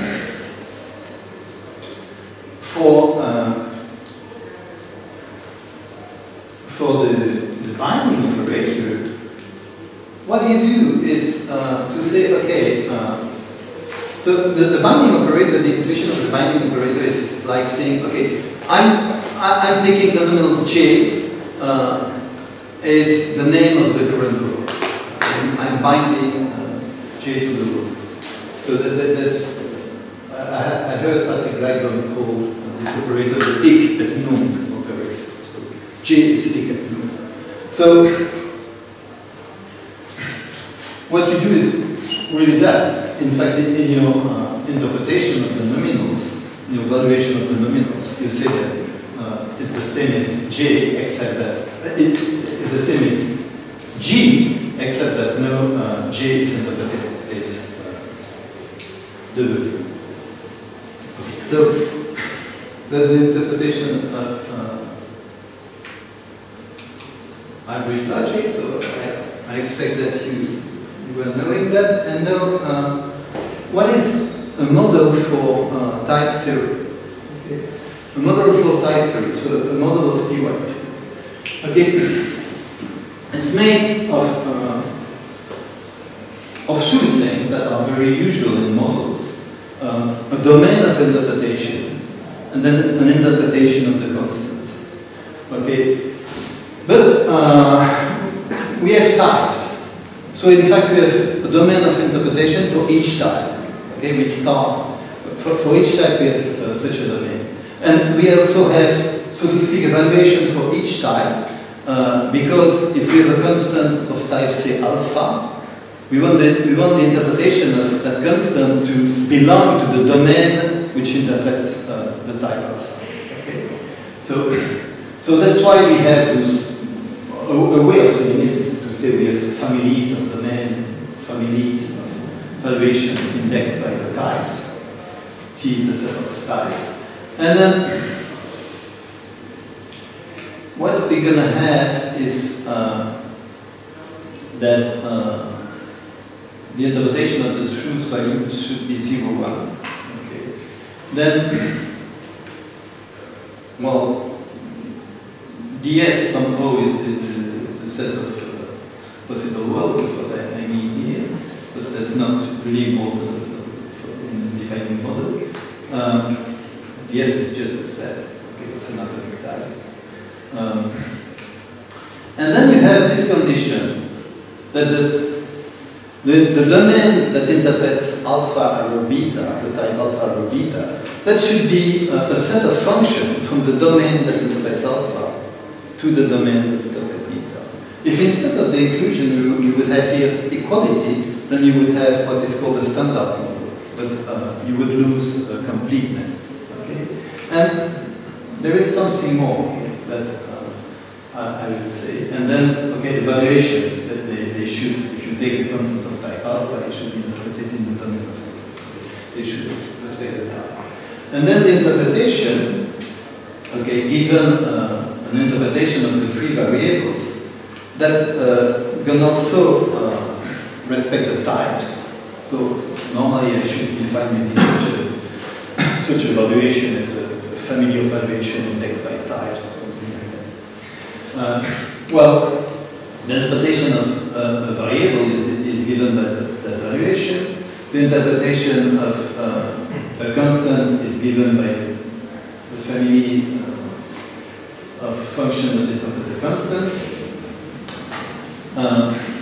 The interpretation of an application is really functional application. And the interpretation of lambda abstraction, well, that's the function that to some point d in the domain of alpha will assign as a value the interpretation of t, but when the free variable x is interpreted as being d. Okay. And now that there might be a problem which is, okay, although I know that this function exists and belongs to my domain. Okay, that's where you have here some conditions. Okay, the simple conditions is the simple way of saying it, but it's a little bit circular, is to say, well, the integral here, there are enough functions in the interpretation in order to have this making sense. And then with these two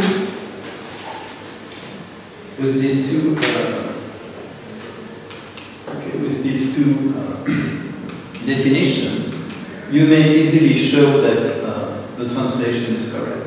Okay. What you have to do is to take ds being W, and then to have the interpretation corresponding to the interpretation given by the model. Okay.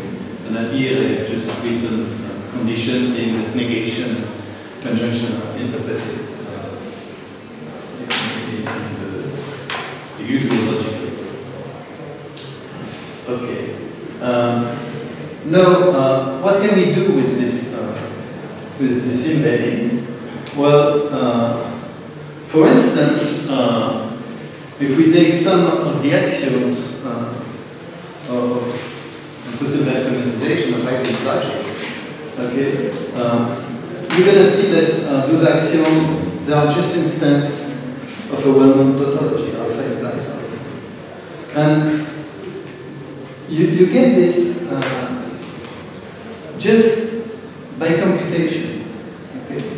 So you unfold the definition of the translation. At some point, you make beta reductions, and so you just compute, and you end up with something of the form alpha implies alpha. And you will have the same thing, for instance, for the fact that the path operators are self-dual. This is going to be simply an instance of the determination. And for also a lot of other axioms, you will have that they're simply amount to really elementary equality resolving. Okay. So for instance, label is nothing but reflexivity of equality. Num is in fact replacing. Okay, swap is going to be symmetric.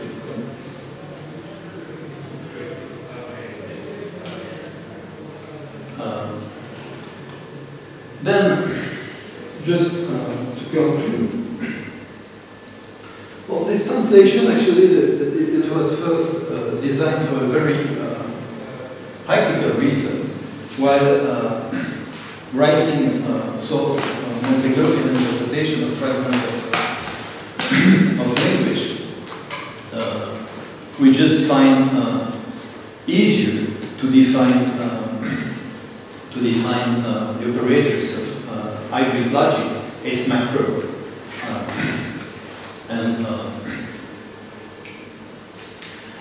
But then, as we have seen, it turns out that some reasons hybrid formulas may be used, may be obtained simply by using things like beta reductions, things completely automatic. Then, in fact, this embedding actually is solved by Braüner. Okay? Because I'm embedding the hybrid logic into type theory.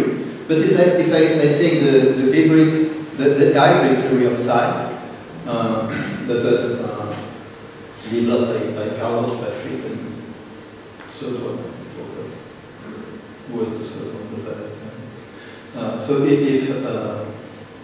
if I take that higher order language of the hybrid type theory, then the translation still works. I'm just translating a higher order into higher order, but it's exactly the same translation. And so I'm currently working in order to see what I may obtain from that, and whether I may possibly obtain a completeness result easily from the completeness result, from Enkin completeness result. The difficulty here is that in order to prove completeness, you need an axiomatization, and it's not clear what would be a good axiomatization. Because I mean, if I'm just like replaying their proof, but in another language, that would not be really interesting. But it's maybe related to the fact that one would like to have maybe a sequence calculus for high order hybrid type theory. Okay. And then another thing also is that also it may be mixed with the translation we started with from intentional logic into type theory, and maybe mix both in order to have translation and a way of studying intentional hybrid logic.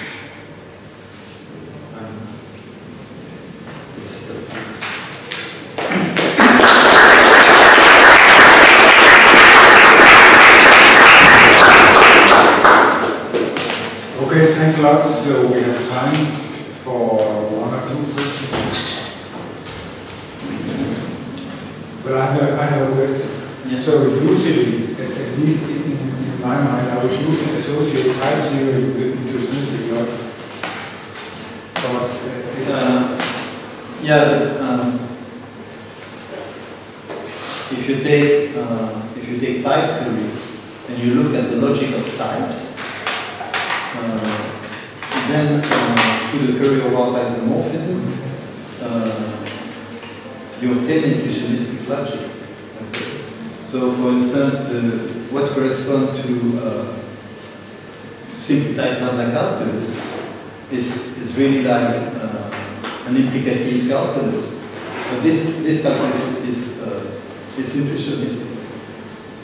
But if you use like church type theory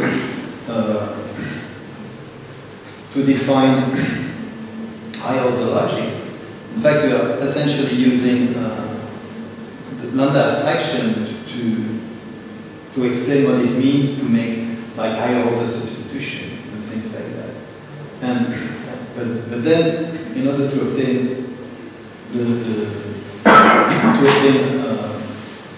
a logic, you have to give axioms and things like that. And indeed, if you give the negation rule, it's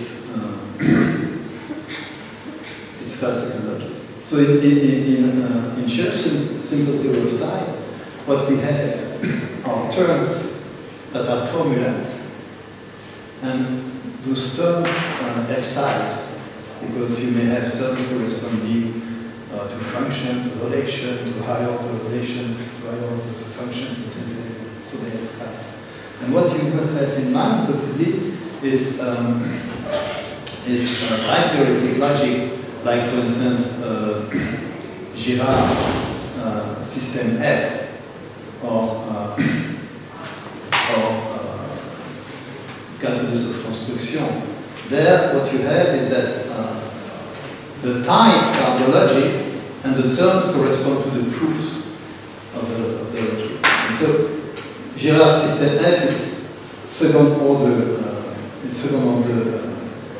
propositional logic, but it's simplicionistic second order propositional logic. But that's the type system of it, which is. Some years back, a number of people were looking for actually how it is more fit for hybrid logic. But what you're doing here, it won't somehow help in that respect. Not to have Currier-Ward isomorphisms for hybrid logic, which means to take a natural deduction system where you have a notion of proof normalizing, and then to find sort of terms corresponding to those proofs. So the rules would be the typing rules. But your work is not related to that, or no, not really. But there's something that I had in mind. So okay. but it's not really. Okay. when you said you want to like prove completeness with this method, for example. So what you mean is with this embedding, and you know you have like completeness with respect to Henkin semantics for simply type number calculus, and then you would want to use this to have completeness for the hybrid logic, or what exactly? So the models we have here are clearly Henkin's models. Yeah. Due to the fact that we have this inclusion, not equality. What they use in the intentional hybrid logics are also Henkin models with that inclusion. Otherwise, they would not have completeness. If you have a standard model, for instance, you may express piano axioms. So to have completeness would contradict Gödel's theorem. Okay, and so what we have here, at least, is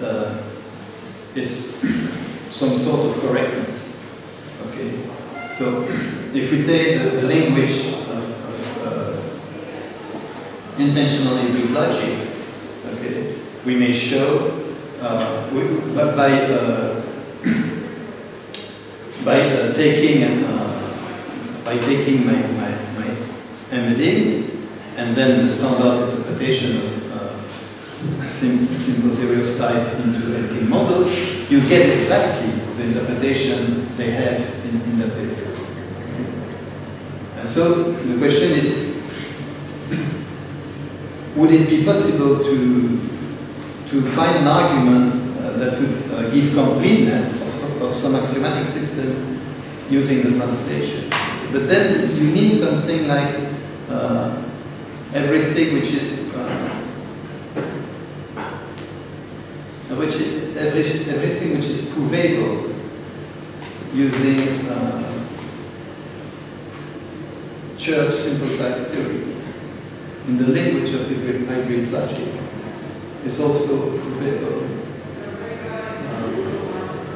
It's exactly provable with the original system. But you need somehow an axiomatic system or sequence calculus or something. You need a notion of proof for intentional hybrid logic. And if I take the axiomatization they have in the paper, there is no real gain. At the moment I do not find really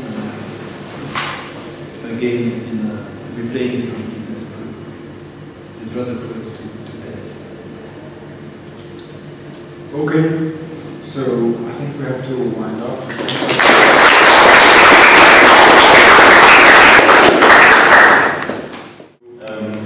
Ask questions if I'm vague about something and or you didn't understand something, or you acoustically don't understand me, because I think the acoustics here are difficult.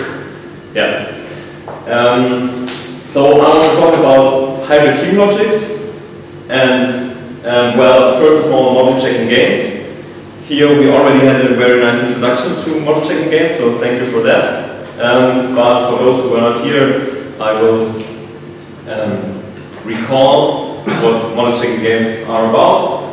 So model checking in general is just if we have any logic and then a formula in this logic and some potential model, however this may look like, and then the question is, does this potential model satisfy the formula? And one way to approach this question are model checking games, where we have, which are mostly two-player games, which with a falsifier and a verifier, which I call also 1 and 2. And the falsifier tries to falsify the statement, and the verifier tries to verify the statement. And the goal when designing such games is always to have a winning strategy for the second player, for the verifier, if and only if the formula is satisfied by the structure.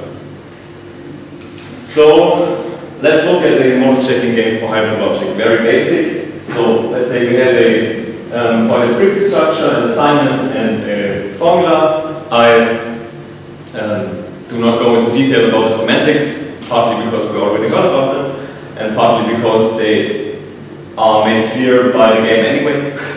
So, yeah, but we have this one Kripke structure, assignment and formula, and then we have this game that is just designed to be parallel to the semantics. So we start at this position with the vertex, the assignment and the formula. The structure itself is not as important because it never changes.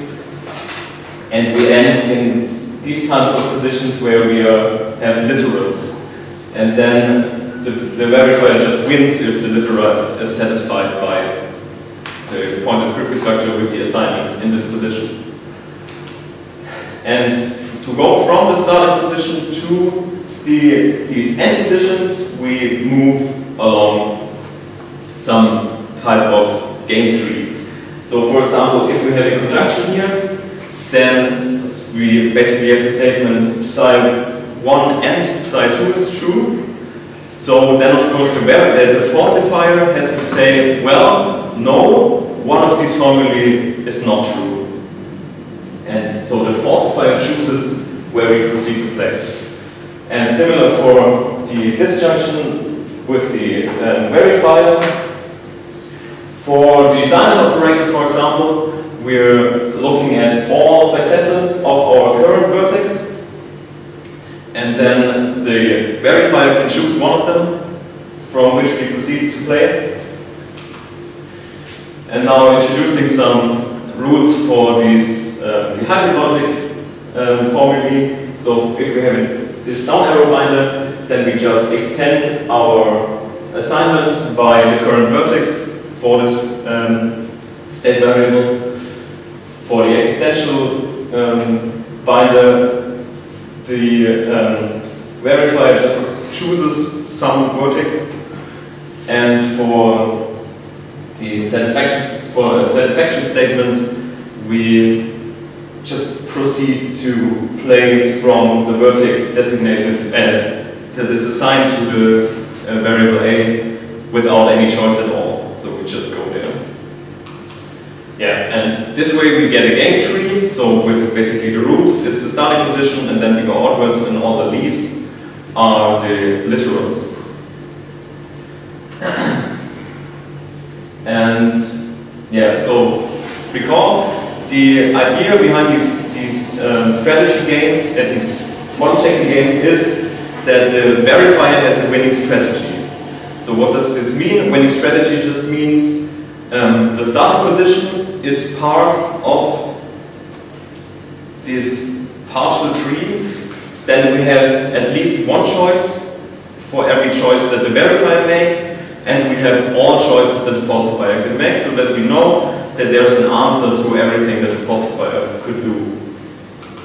For example, if this is our structure, 3 nodes with this kind of connections, and we have this type of formula, which basically says that our current vertex is not reflexive, but has another vertex which it is connected to both ways.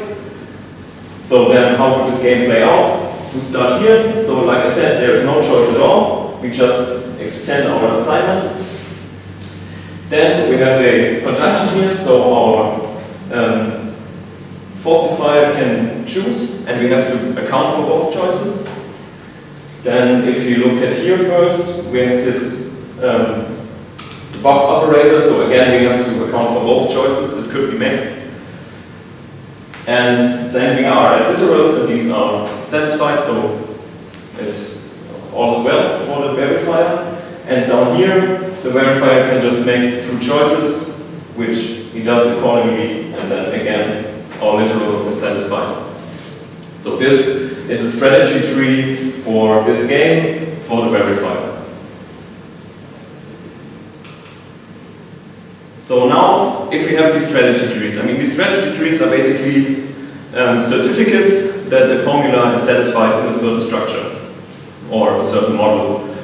And an idea one could do now is that we engrave these strategy trees in our model, or in general in models, and then use this engraving to define a formula so that this strategy tree is somehow represented by this formula. And then, of course, this satisfaction statement should also hold, as this would be kind of pointless. For whatever models then are relevant for this type of formula. And this type of engraving would then transfer the satisfaction of this formula to another logic maybe, or to another structure at least. But we will see what I mean with that. And this type of engraving is exactly where hybrid logic is relevant, because, I mean, in a sense, this is exactly what hybrid logic does. We take certain elements of the structure which we find interesting and give it proper names, nominals. So this is exactly what we do. We take, for each node in our strategy tree, we take a new nominal, which is then, so the intuition behind it, that it just signifies the vertices we are at in this node. And so, if you have an existential formula, then we have to take another nominal to signify this bound variable then. And then we define the behavior of these nominals by a rather large formula. So for example, we say that at a nominal designating a node with a literal, we want to have that this literal is satisfied. Or at a nominal, the nominal designating the node of a conjunction is supposed to be the same as the nominals designating both conjuncts, because as we saw here, for example, the vertex doesn't change. Yeah, and I mean the other cases are similar, and then, yeah, like I said, all these other cases are very straightforwardly transformed or engraved in this sense, because of the way hybrid logic works. So this is a very natural way to go about this. Here we have to be a bit careful with the state. If we have a state variable as a formula in our node, then it depends a bit on where it comes from. But for example, for the existential claim, we have this additional nominal that we introduced exactly for this case. So this is fine as well. And yeah, then the satisfaction statements. There we say nothing about the nominal of the node itself, it just becomes irrelevant. Instead, we just go to the nominal of our that corresponds to our psi prime here. So yeah, so I hope I could make clear in some way to how this engraving works and why it works as well, and why it's connected to hybrid logic. One comment about box and for all and this stuff, because if you notice, I mean I didn't go into detail, but if you noticed I left it out. The problem is, like you already pointed out, there we might have infinite choices. And then of course we get problems with, as long as we don't want to move to infinitary logic. So for example, yeah, for the box operator, we could, in theory, define something like this. So we could say that every neighbor of our nominal at the moment is one of the nominals designated to all the other choices, and the converse as well. But yeah, this might be infinite if we have infinite neighbors of our current vertex. So this is not has drawbacks, which I don't want to go in right now.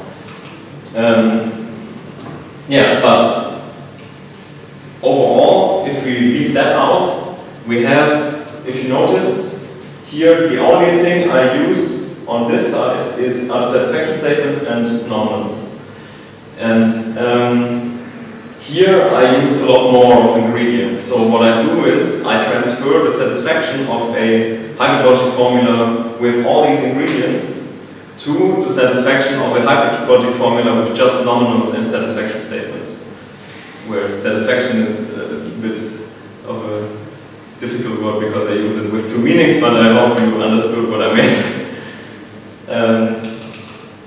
Yeah, so and like I said, I'm not really too deep into the HyLo branch of this whole thing, so my question is, are there other applications for this technique? And there is one very straightforward application, which is team logics. Can someone tell me what time it is?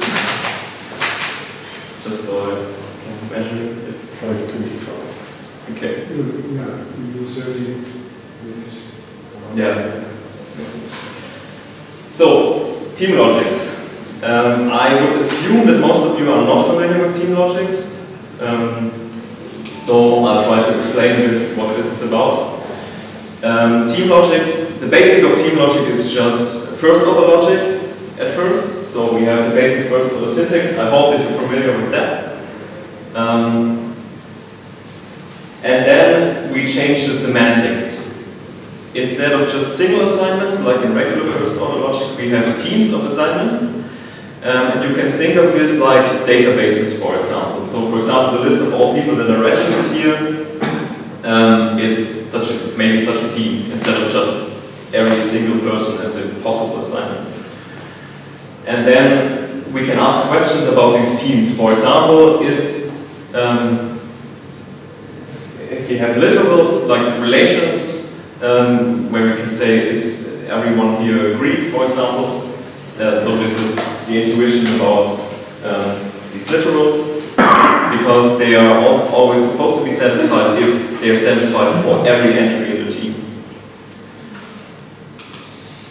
And then for the connectives, conjunction just works as always.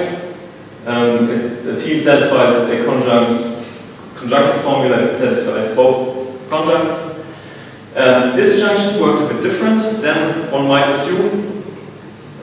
Here we are also going with the intuition that if I say that a list contains only, for example, red and blue entries, well, red or blue entries, then this makes sense if I can split the list into smaller lists where one list is just blue and one list is just red. And this is exactly what happens. So this disjunction is satisfied if I can split my team into two smaller teams. They may overlap, so that each of the smaller teams satisfies the corresponding formula. And assign.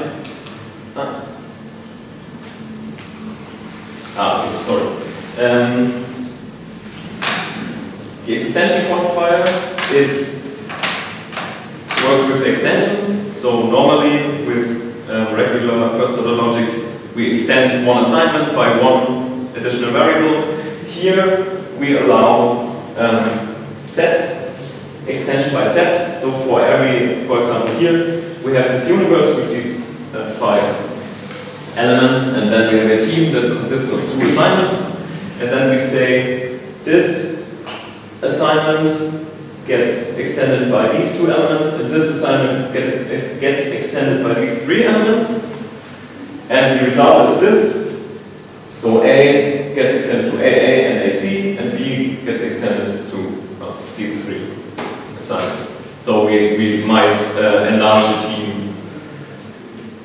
And yeah, then the for all quantification is also a bit unintuitive maybe, because this is not the dual of the extension quantification in some sense, but we just extend the team by all possible choices. One word about the choice of disjunction, or also why we don't have negation in the normal semantics, except for literals and stuff like that. So we could, of course, also define something like a strong disjunction.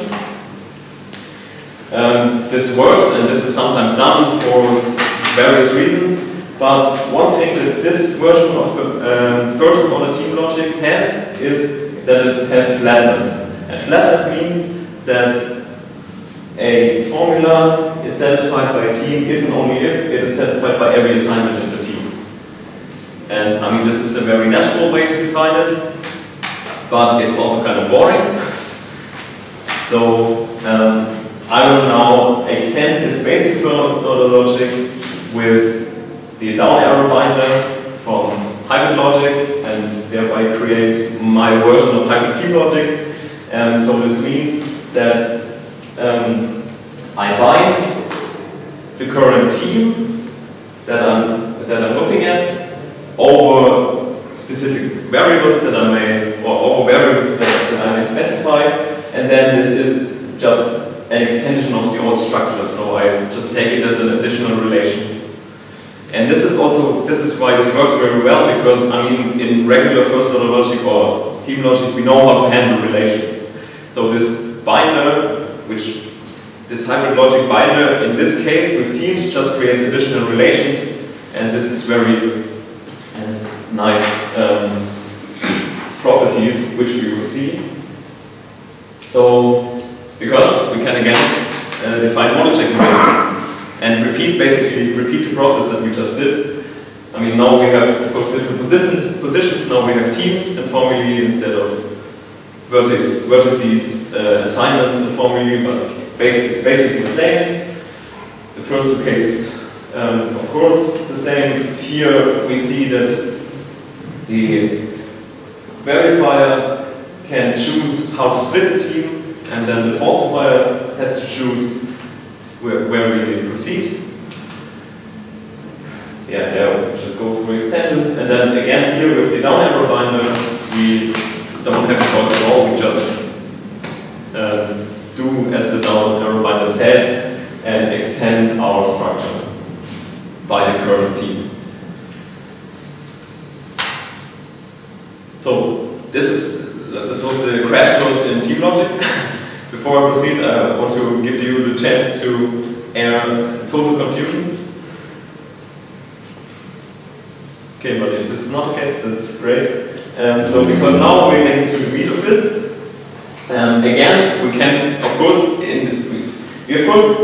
we have this model checking game again, and now, of course, there are strategy trees again.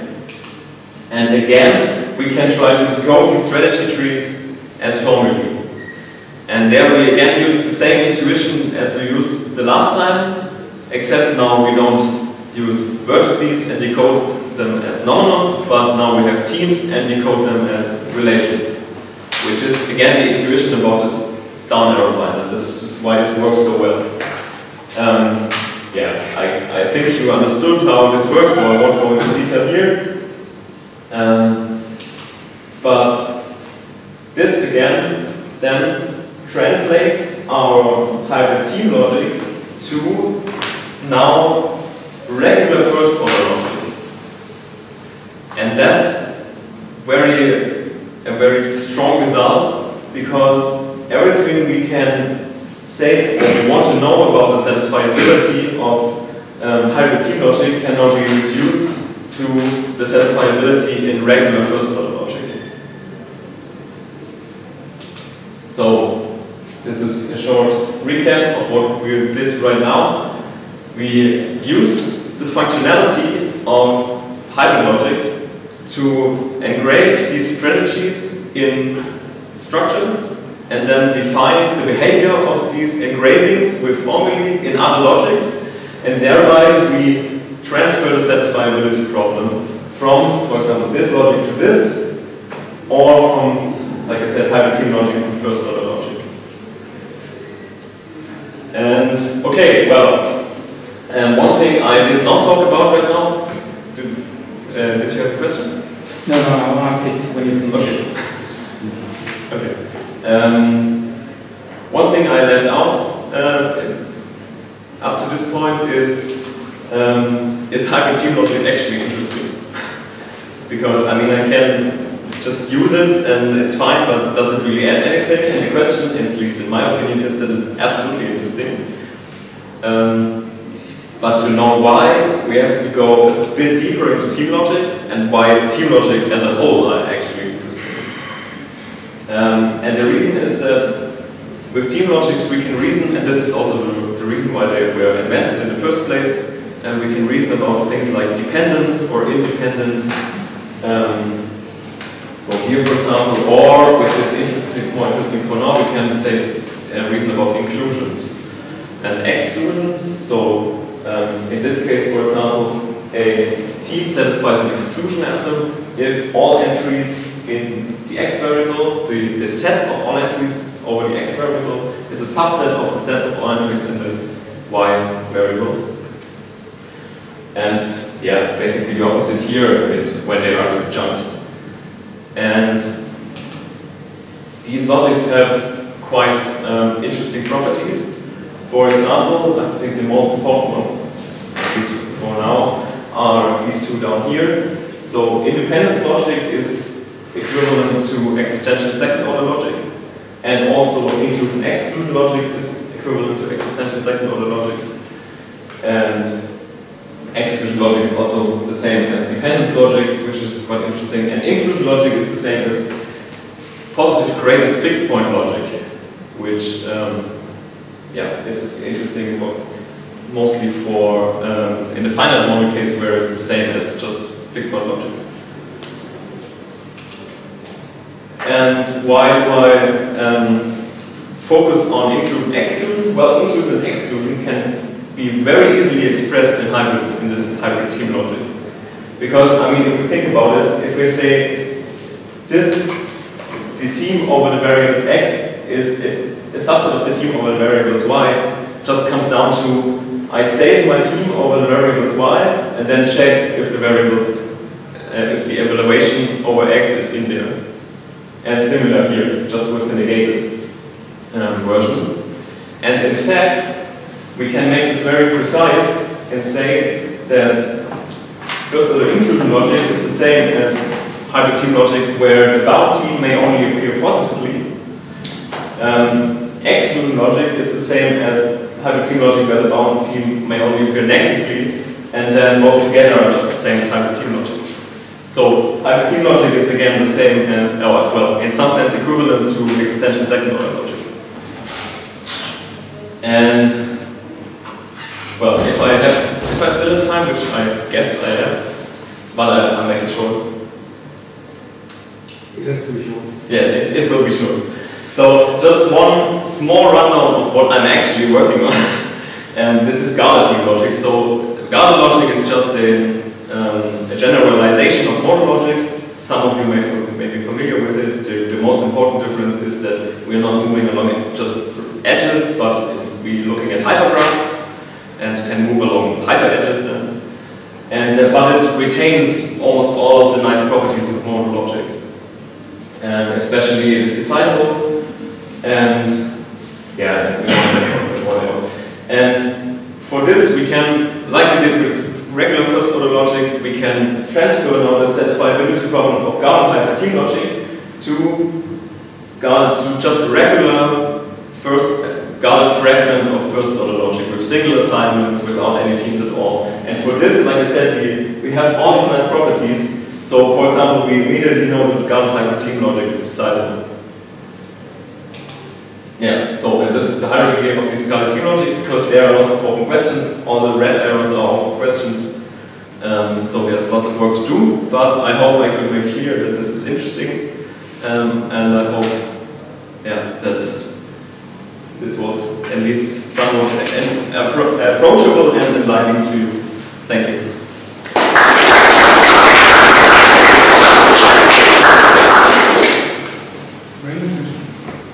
Yeah, thank you. I want to first ask one question to see if I understand correctly the big picture of what you're doing. Yeah. Let's leave the team logics aside for now, so we look at plain hybrid logic. Now you start off with a model checking problem for hybrid logic. Yes.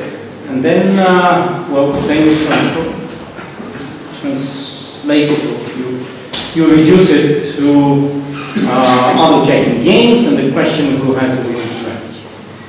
Then you're encoding a strategy tree into hybrid logic, and then you're model checking this new huge formula that encodes the existence of a strategy tree again in hybrid logic. Is that correct? Yeah. But then the question, I mean, you start off with presumably small formula, and then you end up with a huge formula, so what are you gaining there? Well, I gain the expressibility in another logic. So I mean, honestly, I'm not super super sure if this is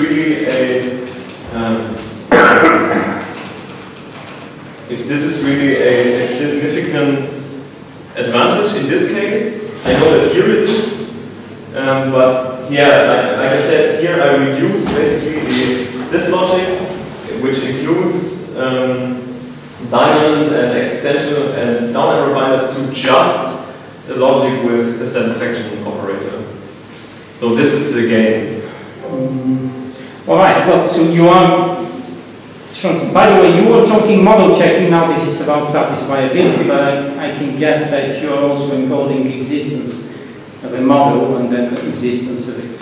Yeah. I mean, if the goal is that if this encoded formula is satisfiable, or the goal is that this encoded formula is satisfiable if and only if the original formula is satisfiable, and well, the goal to this goes through the model checking. Okay, so I presume we don't have much time, so I just want to just pose the question. Yes. It's an open question to you, but I mean, I don't know whether you have some good complexity estimates of what you are gaining complexity-wise there, but my feeling, or my guess is that you would not be gaining in terms of the complexity of the problem. It would be more complex, even though it is in a simpler logic, because to model check the whole strategy tree, you have to do a lot more work than model checking the original formula. So that my guess is that, again, from practical perspective, your complexity perspective, you probably are not gaining. This is something I can very much concede. I would assume the same. Yeah, but this is also not what I was interested in when I looked at it. So yeah. Okay, so I think we have to stop.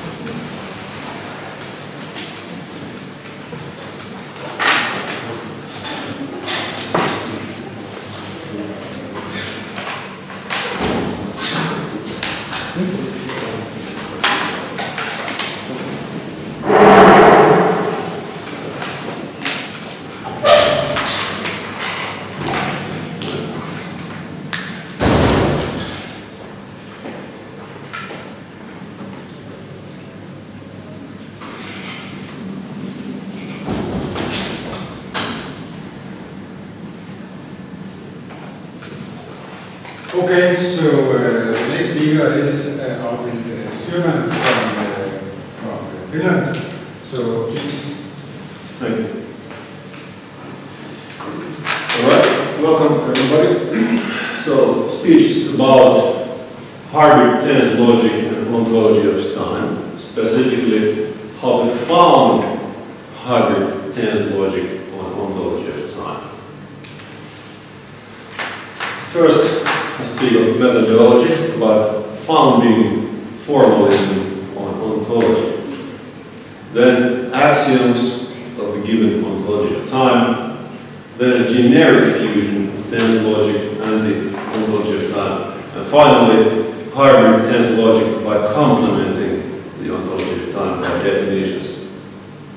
And it's much time, so we run through that stuff. First, the method of unification, I call it, or economical unification, or just a logical method. It's all about first selecting the simplest or sufficient understandable ontologies for the application. So ontology is a worldview, it's about what exists. In this case, it's an ontology of time for hybrid tense logic.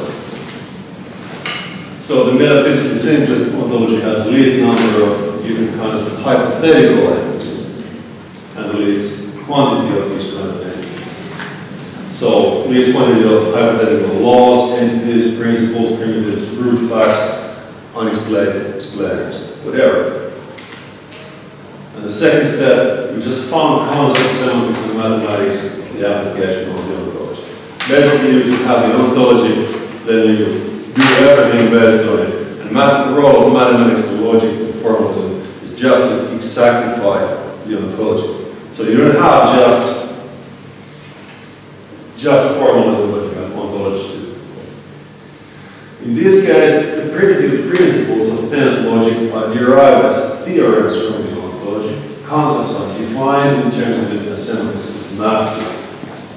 So first, the generic fusion, the Kripke phrase as applied in tense logic is founded on the ontology of time.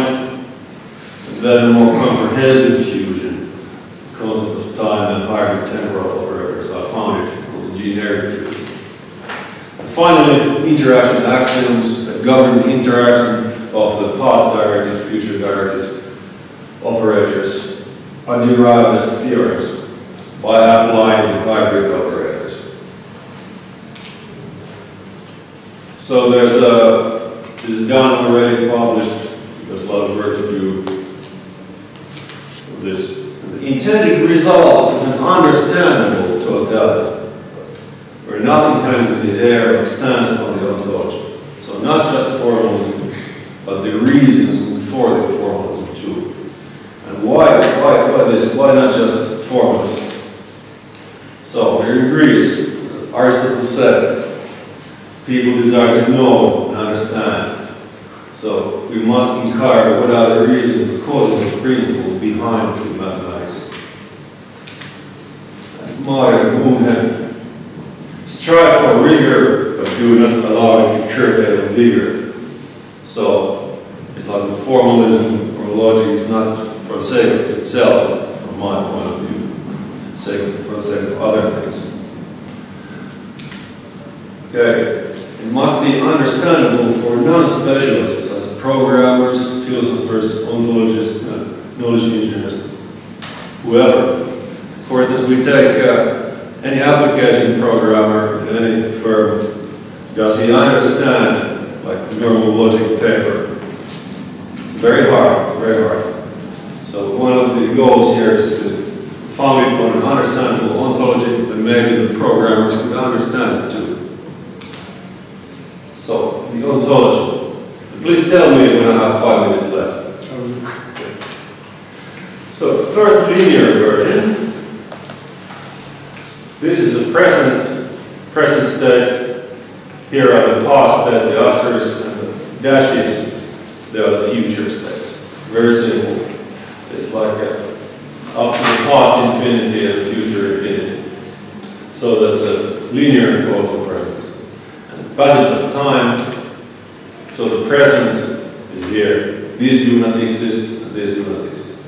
The next step, the T3 stops to exist, ceases to exist, and T4 becomes into existence. Next step, T5 becomes into existence, and T4 ceases to exist. So the process is potentially infinite. That means that new state becomes into existence all the time. It never stops. And then the branching version. So it's otherwise the same as the linear version, except there are lots of future possibilities. And these are branches that are detached or disconnected from the present. They're there, future possibilities in the past, but no longer. So what I think is the commonsensical view of time, but many people disagree. Okay, then axioms that yield causal presence. Quite simple axioms. So presentism, absolute simultaneity, but there's only one thing that exists, that's the present state, and all its parts exist at the same time. So this is not a relativistic ontology.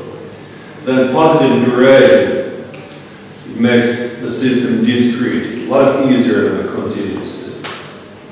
And causality, there's a deterministic and indeterministic version. More of that soon. And then irreflexibility of causal success. It also only means that one state can be its own successor, so it excludes cycles. So the causality axiom is important for the founding logic. In both cases, the present, denoted by P, is an effect of exactly one state. T is for the totality state. The direct causal predecessor of P. And in deterministic or linear version, P causes the possibility of coming into existence exactly one causal successor, and in the branching system causes the possibility of several successors. And now the Kripke frame. When applied in tensor logic, U is a set of positive words that are interpreted as instance of time, and the smaller than symbol is an accessibility relation that is interpreted as a temporal succession relation. So it's a matter of building up on this direct causal successor relation. So I'll skip to the PDF temporarily.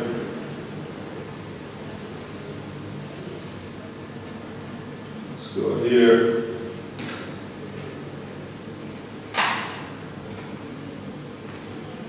You see the build up.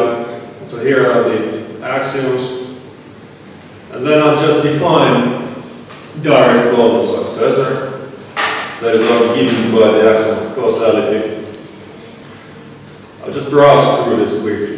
Then the passage of time is derived as a theorem. A future possibility, set of future possibilities that's derived. And set of causal successors of P present is derived. And then the set U as the set of all states is derived as a theorem. And then it's easy to define causal successor relation. Let's just define. And then we can have lots of useful definitions. Skip them. And then transitivity of causal succession is derived. It's quite easy because this only means that there's a chain of direct causal successors between X and Z, so it's quite trivial to derive it. You can also prove it by simple manipulation. And then irreflexivity, it's postulated as an axiom at this stage because you need the U and the causal successor relation to postulate. And then finally, asymmetricity is proved. So that's it for the generic fusion. So let's continue. Now, a more comprehensive fusion is founded on the generic fusion. First, time is defined in terms of the generic fusion. Then, point accessibility, that's a hybrid feature, is founded on the generic fusion with time. Then, temporal operators called point accessibility operators, PA operators. They are founded on the fusion with point accessibility. The PA operators are contrasted to standard operators. And finally, interaction axioms are derived as theorems by applying the newly created operator. So it's a pretty strict build-up from the scratch ontology to the end. But it's very simple, in fact. I start from the linear timeline, so thus far it's only formal. There's only that for all times t and t dot, either they're at the same time or one is earlier than the other. Then I map the linear timeline to the generic fusion. It's quite simple. Here, it's just 1-1 correlated. Each time in the ontology is 1-1 correlated with the linear time. Here it's otherwise the same, the present and the past, they are one-on-one correlated. These are, at this point, ignored, they haven't been taken into account. But then the future is defined as match by using superimposition. So it only means that this part is superimposed by 1, 2, 3 different worlds, possible world states. So that's about defining time. Then t is the same time as t dot. You can use that symbol now. It is true when t and t mark denote the same state or the same states. It's a future time. Then t is earlier than t mark. It's true when each state denoted by t is a causal successor of some state denoted by t, and vice versa. Each state denoted by t is a causal predecessor of some state denoted by t mark. Like this. Then we move on to point accessibility. So we have to start with the schema. This is just short for a set of all states that are from the aspect of time t accessible at the target t mark. So there's an aspect time point accessibility relation to the target time. So later it's left pitchfork if somebody wants to check it. For instance, from the present accessible one day at the future are all these states. This is one day in the future. I use this symbol because the pitchfork wasn't found in the PowerPoint. So P forward is just forward from the present, where the target time is greater than the present. So when we go here to the future, it's a deterministic system, then the accessibility schema is just a set of exactly one causal successor of P, which is realizable at the target time. And in the branching system, it's a set of several states that are realizable. P backward, in both cases, where the target is in the past and the aspect is P, is just a single causal predecessor of P that was realized. And synchronic, that means that the target and the aspect are the same. For instance, P is accessible from its own aspect, so this is just the present. Now we move on to the operators that apply the schema. So we have the length 1 operator schema that applies length 1 chain. And we can have operators with any length they apply this. Length 2 schema applies length 2 accessibility. And length 3 operator applies length 3 chain, accessibility chain. So this is just read as it is, was, or will be modality from the aspect of t that a property phi is, was, or will be realized at t mark. So m is the modality, t is the aspect time, t mark is target time, and phi is the property or disjunction of properties. So then PA1 operator, so it's length 1 point accessibility operator. That's just an instance of the schema where the modality is assigned. So we have the basic model is possibility, contingency, necessity, impossibility. And neutrality is added in order to handle future contingents systematically. We will see what this means. And then PA1 proposition is an instance of an operator where all the variables are assigned. And in linear system, propositions are the true or false any combination of times, but in the branching system it's either true or false, or indeterminate with any combination where the aspect time is p or earlier. It cannot be, the aspect cannot be in the future because it is unclear which time it would be, or which state it would be. And now it becomes clear why we apply this schema. Because the PA1 proposition basically states that a specific number of elements of the set conform to the property. That is, modalities are quantifiers over the accessibility schema. So, the possibility statement is true if at least one element of the schema conforms to the property. Necessity is true if every element conforms to it. Impossibility is true if no element conforms to it. And contingency is true if at least one but not every element conforms to it. Of course, we can define some of these by in terms of others, but we can also do it by quantification. And I'll deal with neutrality a little bit later. Where we talk about forward directed propositions where the aspect is later than the target. And let's take a concrete example. The property is it rains in Helsinki and the aspect time is the present.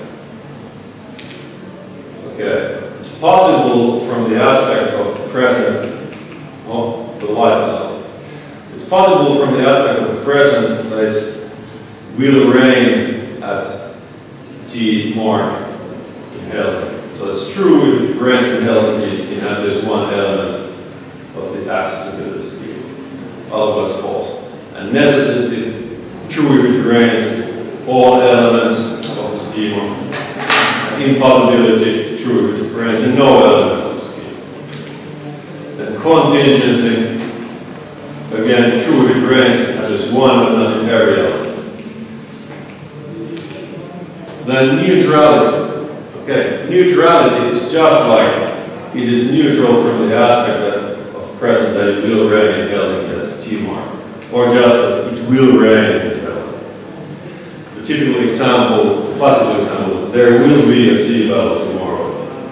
So that's why I just call it neutrality. So it is true if the necessity statement is true. It's quite natural. If you state at the present that it will rain tomorrow, and it rains in all the branches, all the future branches tomorrow, it's natural to consider it true. Then again, if it rains in no branches tomorrow, it's natural to consider that the neutral statement is false. Then again, if it rains in some branches but doesn't rain in others, so it is contingent that it rains. That is, I think, natural to consider indeterminate. So, this way, indeterminates and future contingents, they are parts of the unified system, no more special case. Quite natural, I think. And backward directed and synchronic propositions, they are even simpler. There's Henrik von Wright, who has published an article about this kinds of propositions or modalities. He has commented this. It's indeed true because possibility, necessity, and neutrality are equivalent. Because if it's possible that it rained yesterday, it's also necessary. Because there's only one state only.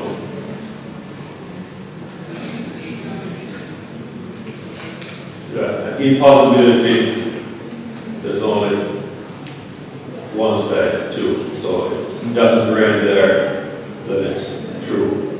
And you can just keep the modalities and just say, well, it did not rain yesterday. Similarly, you just keep the modalities with this possibility of positive statements and say it rained. You don't need modalities. And contingency statements are always false because there's only one element. So the definition of contingency never comes out fulfilled. So basically you need, with the backward direction, you don't need modalities, you only need this positive and negative statements. And in fact, you don't need these kinds of modalities in the linear system at all. As you only need these kinds of modalities in talking about forward-directed or diachronic propositions in the branching system. And here we see quantified propositions, so let's just take one.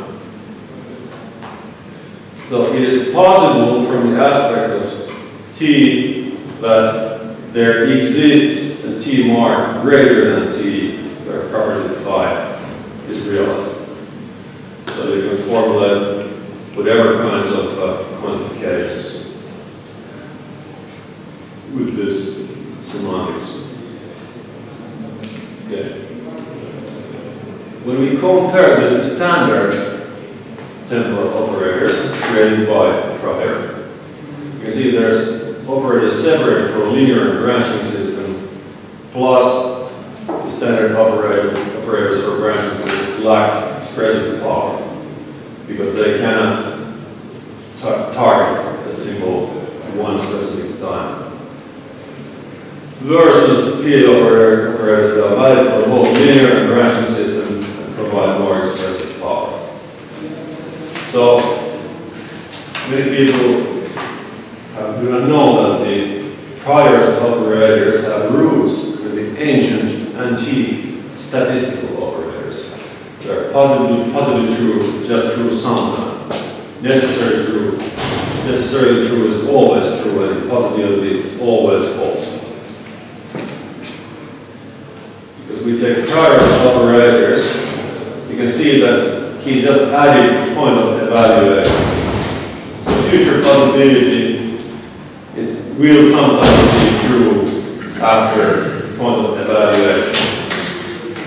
5 minutes, okay.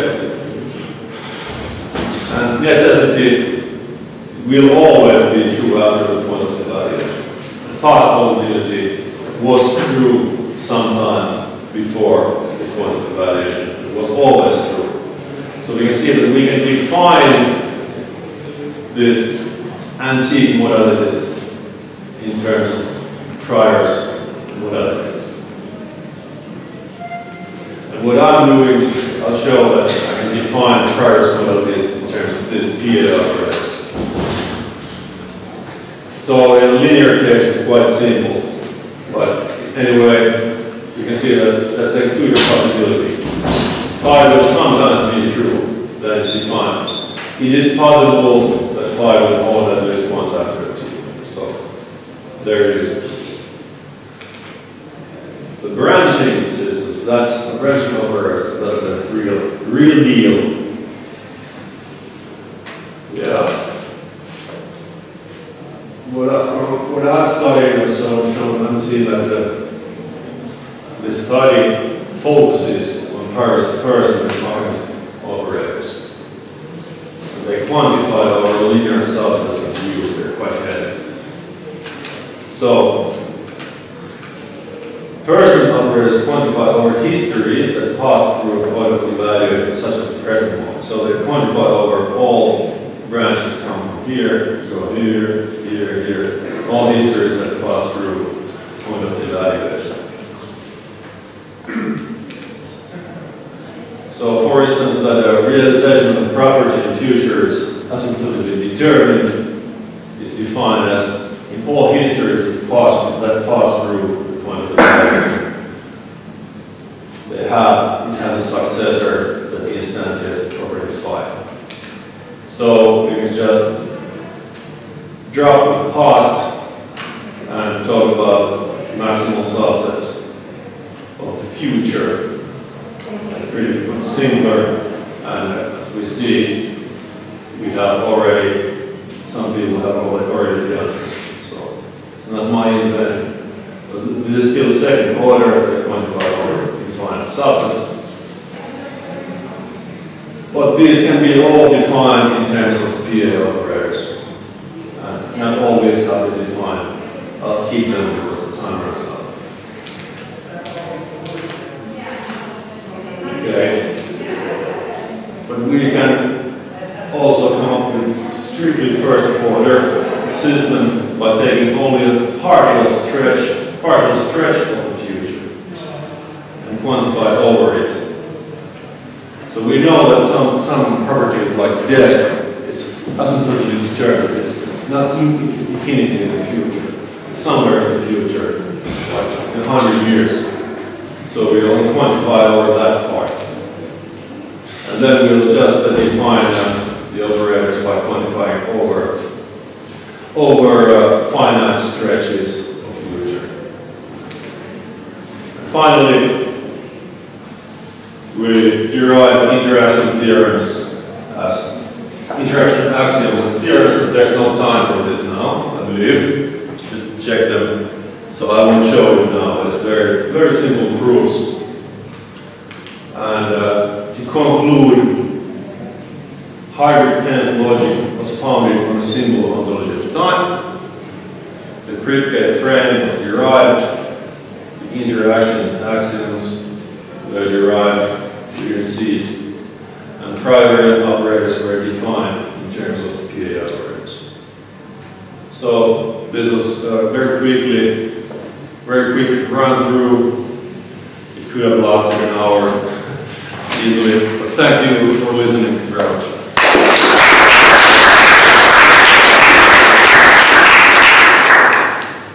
Okay, thanks a lot. I think we have time for one quick question. No quick questions. No questions, nobody understood. No, well, I have a very rudimentary question about the ceasing of existing and starting to exist. If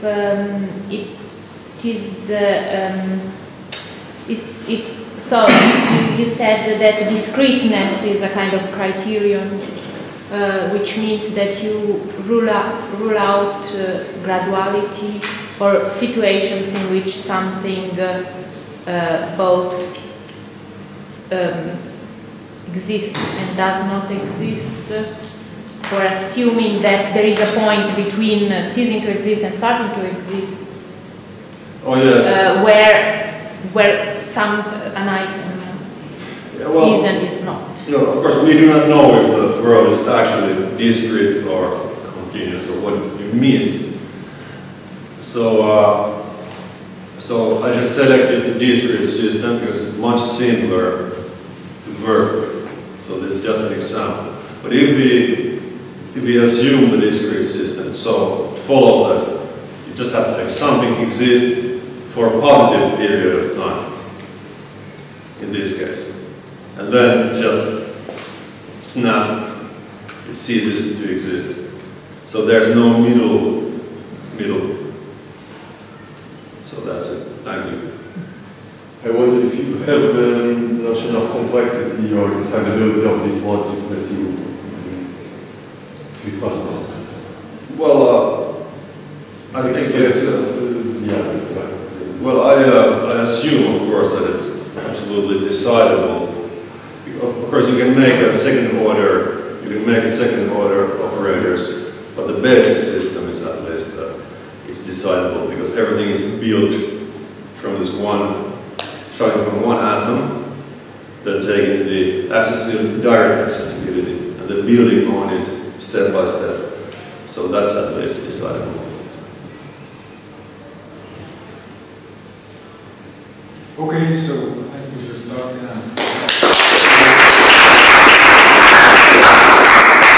So that was the last talk for today. So thank you a lot for coming and thank you a lot for the great talk that we have heard today from the speakers. So I think now there's a reception.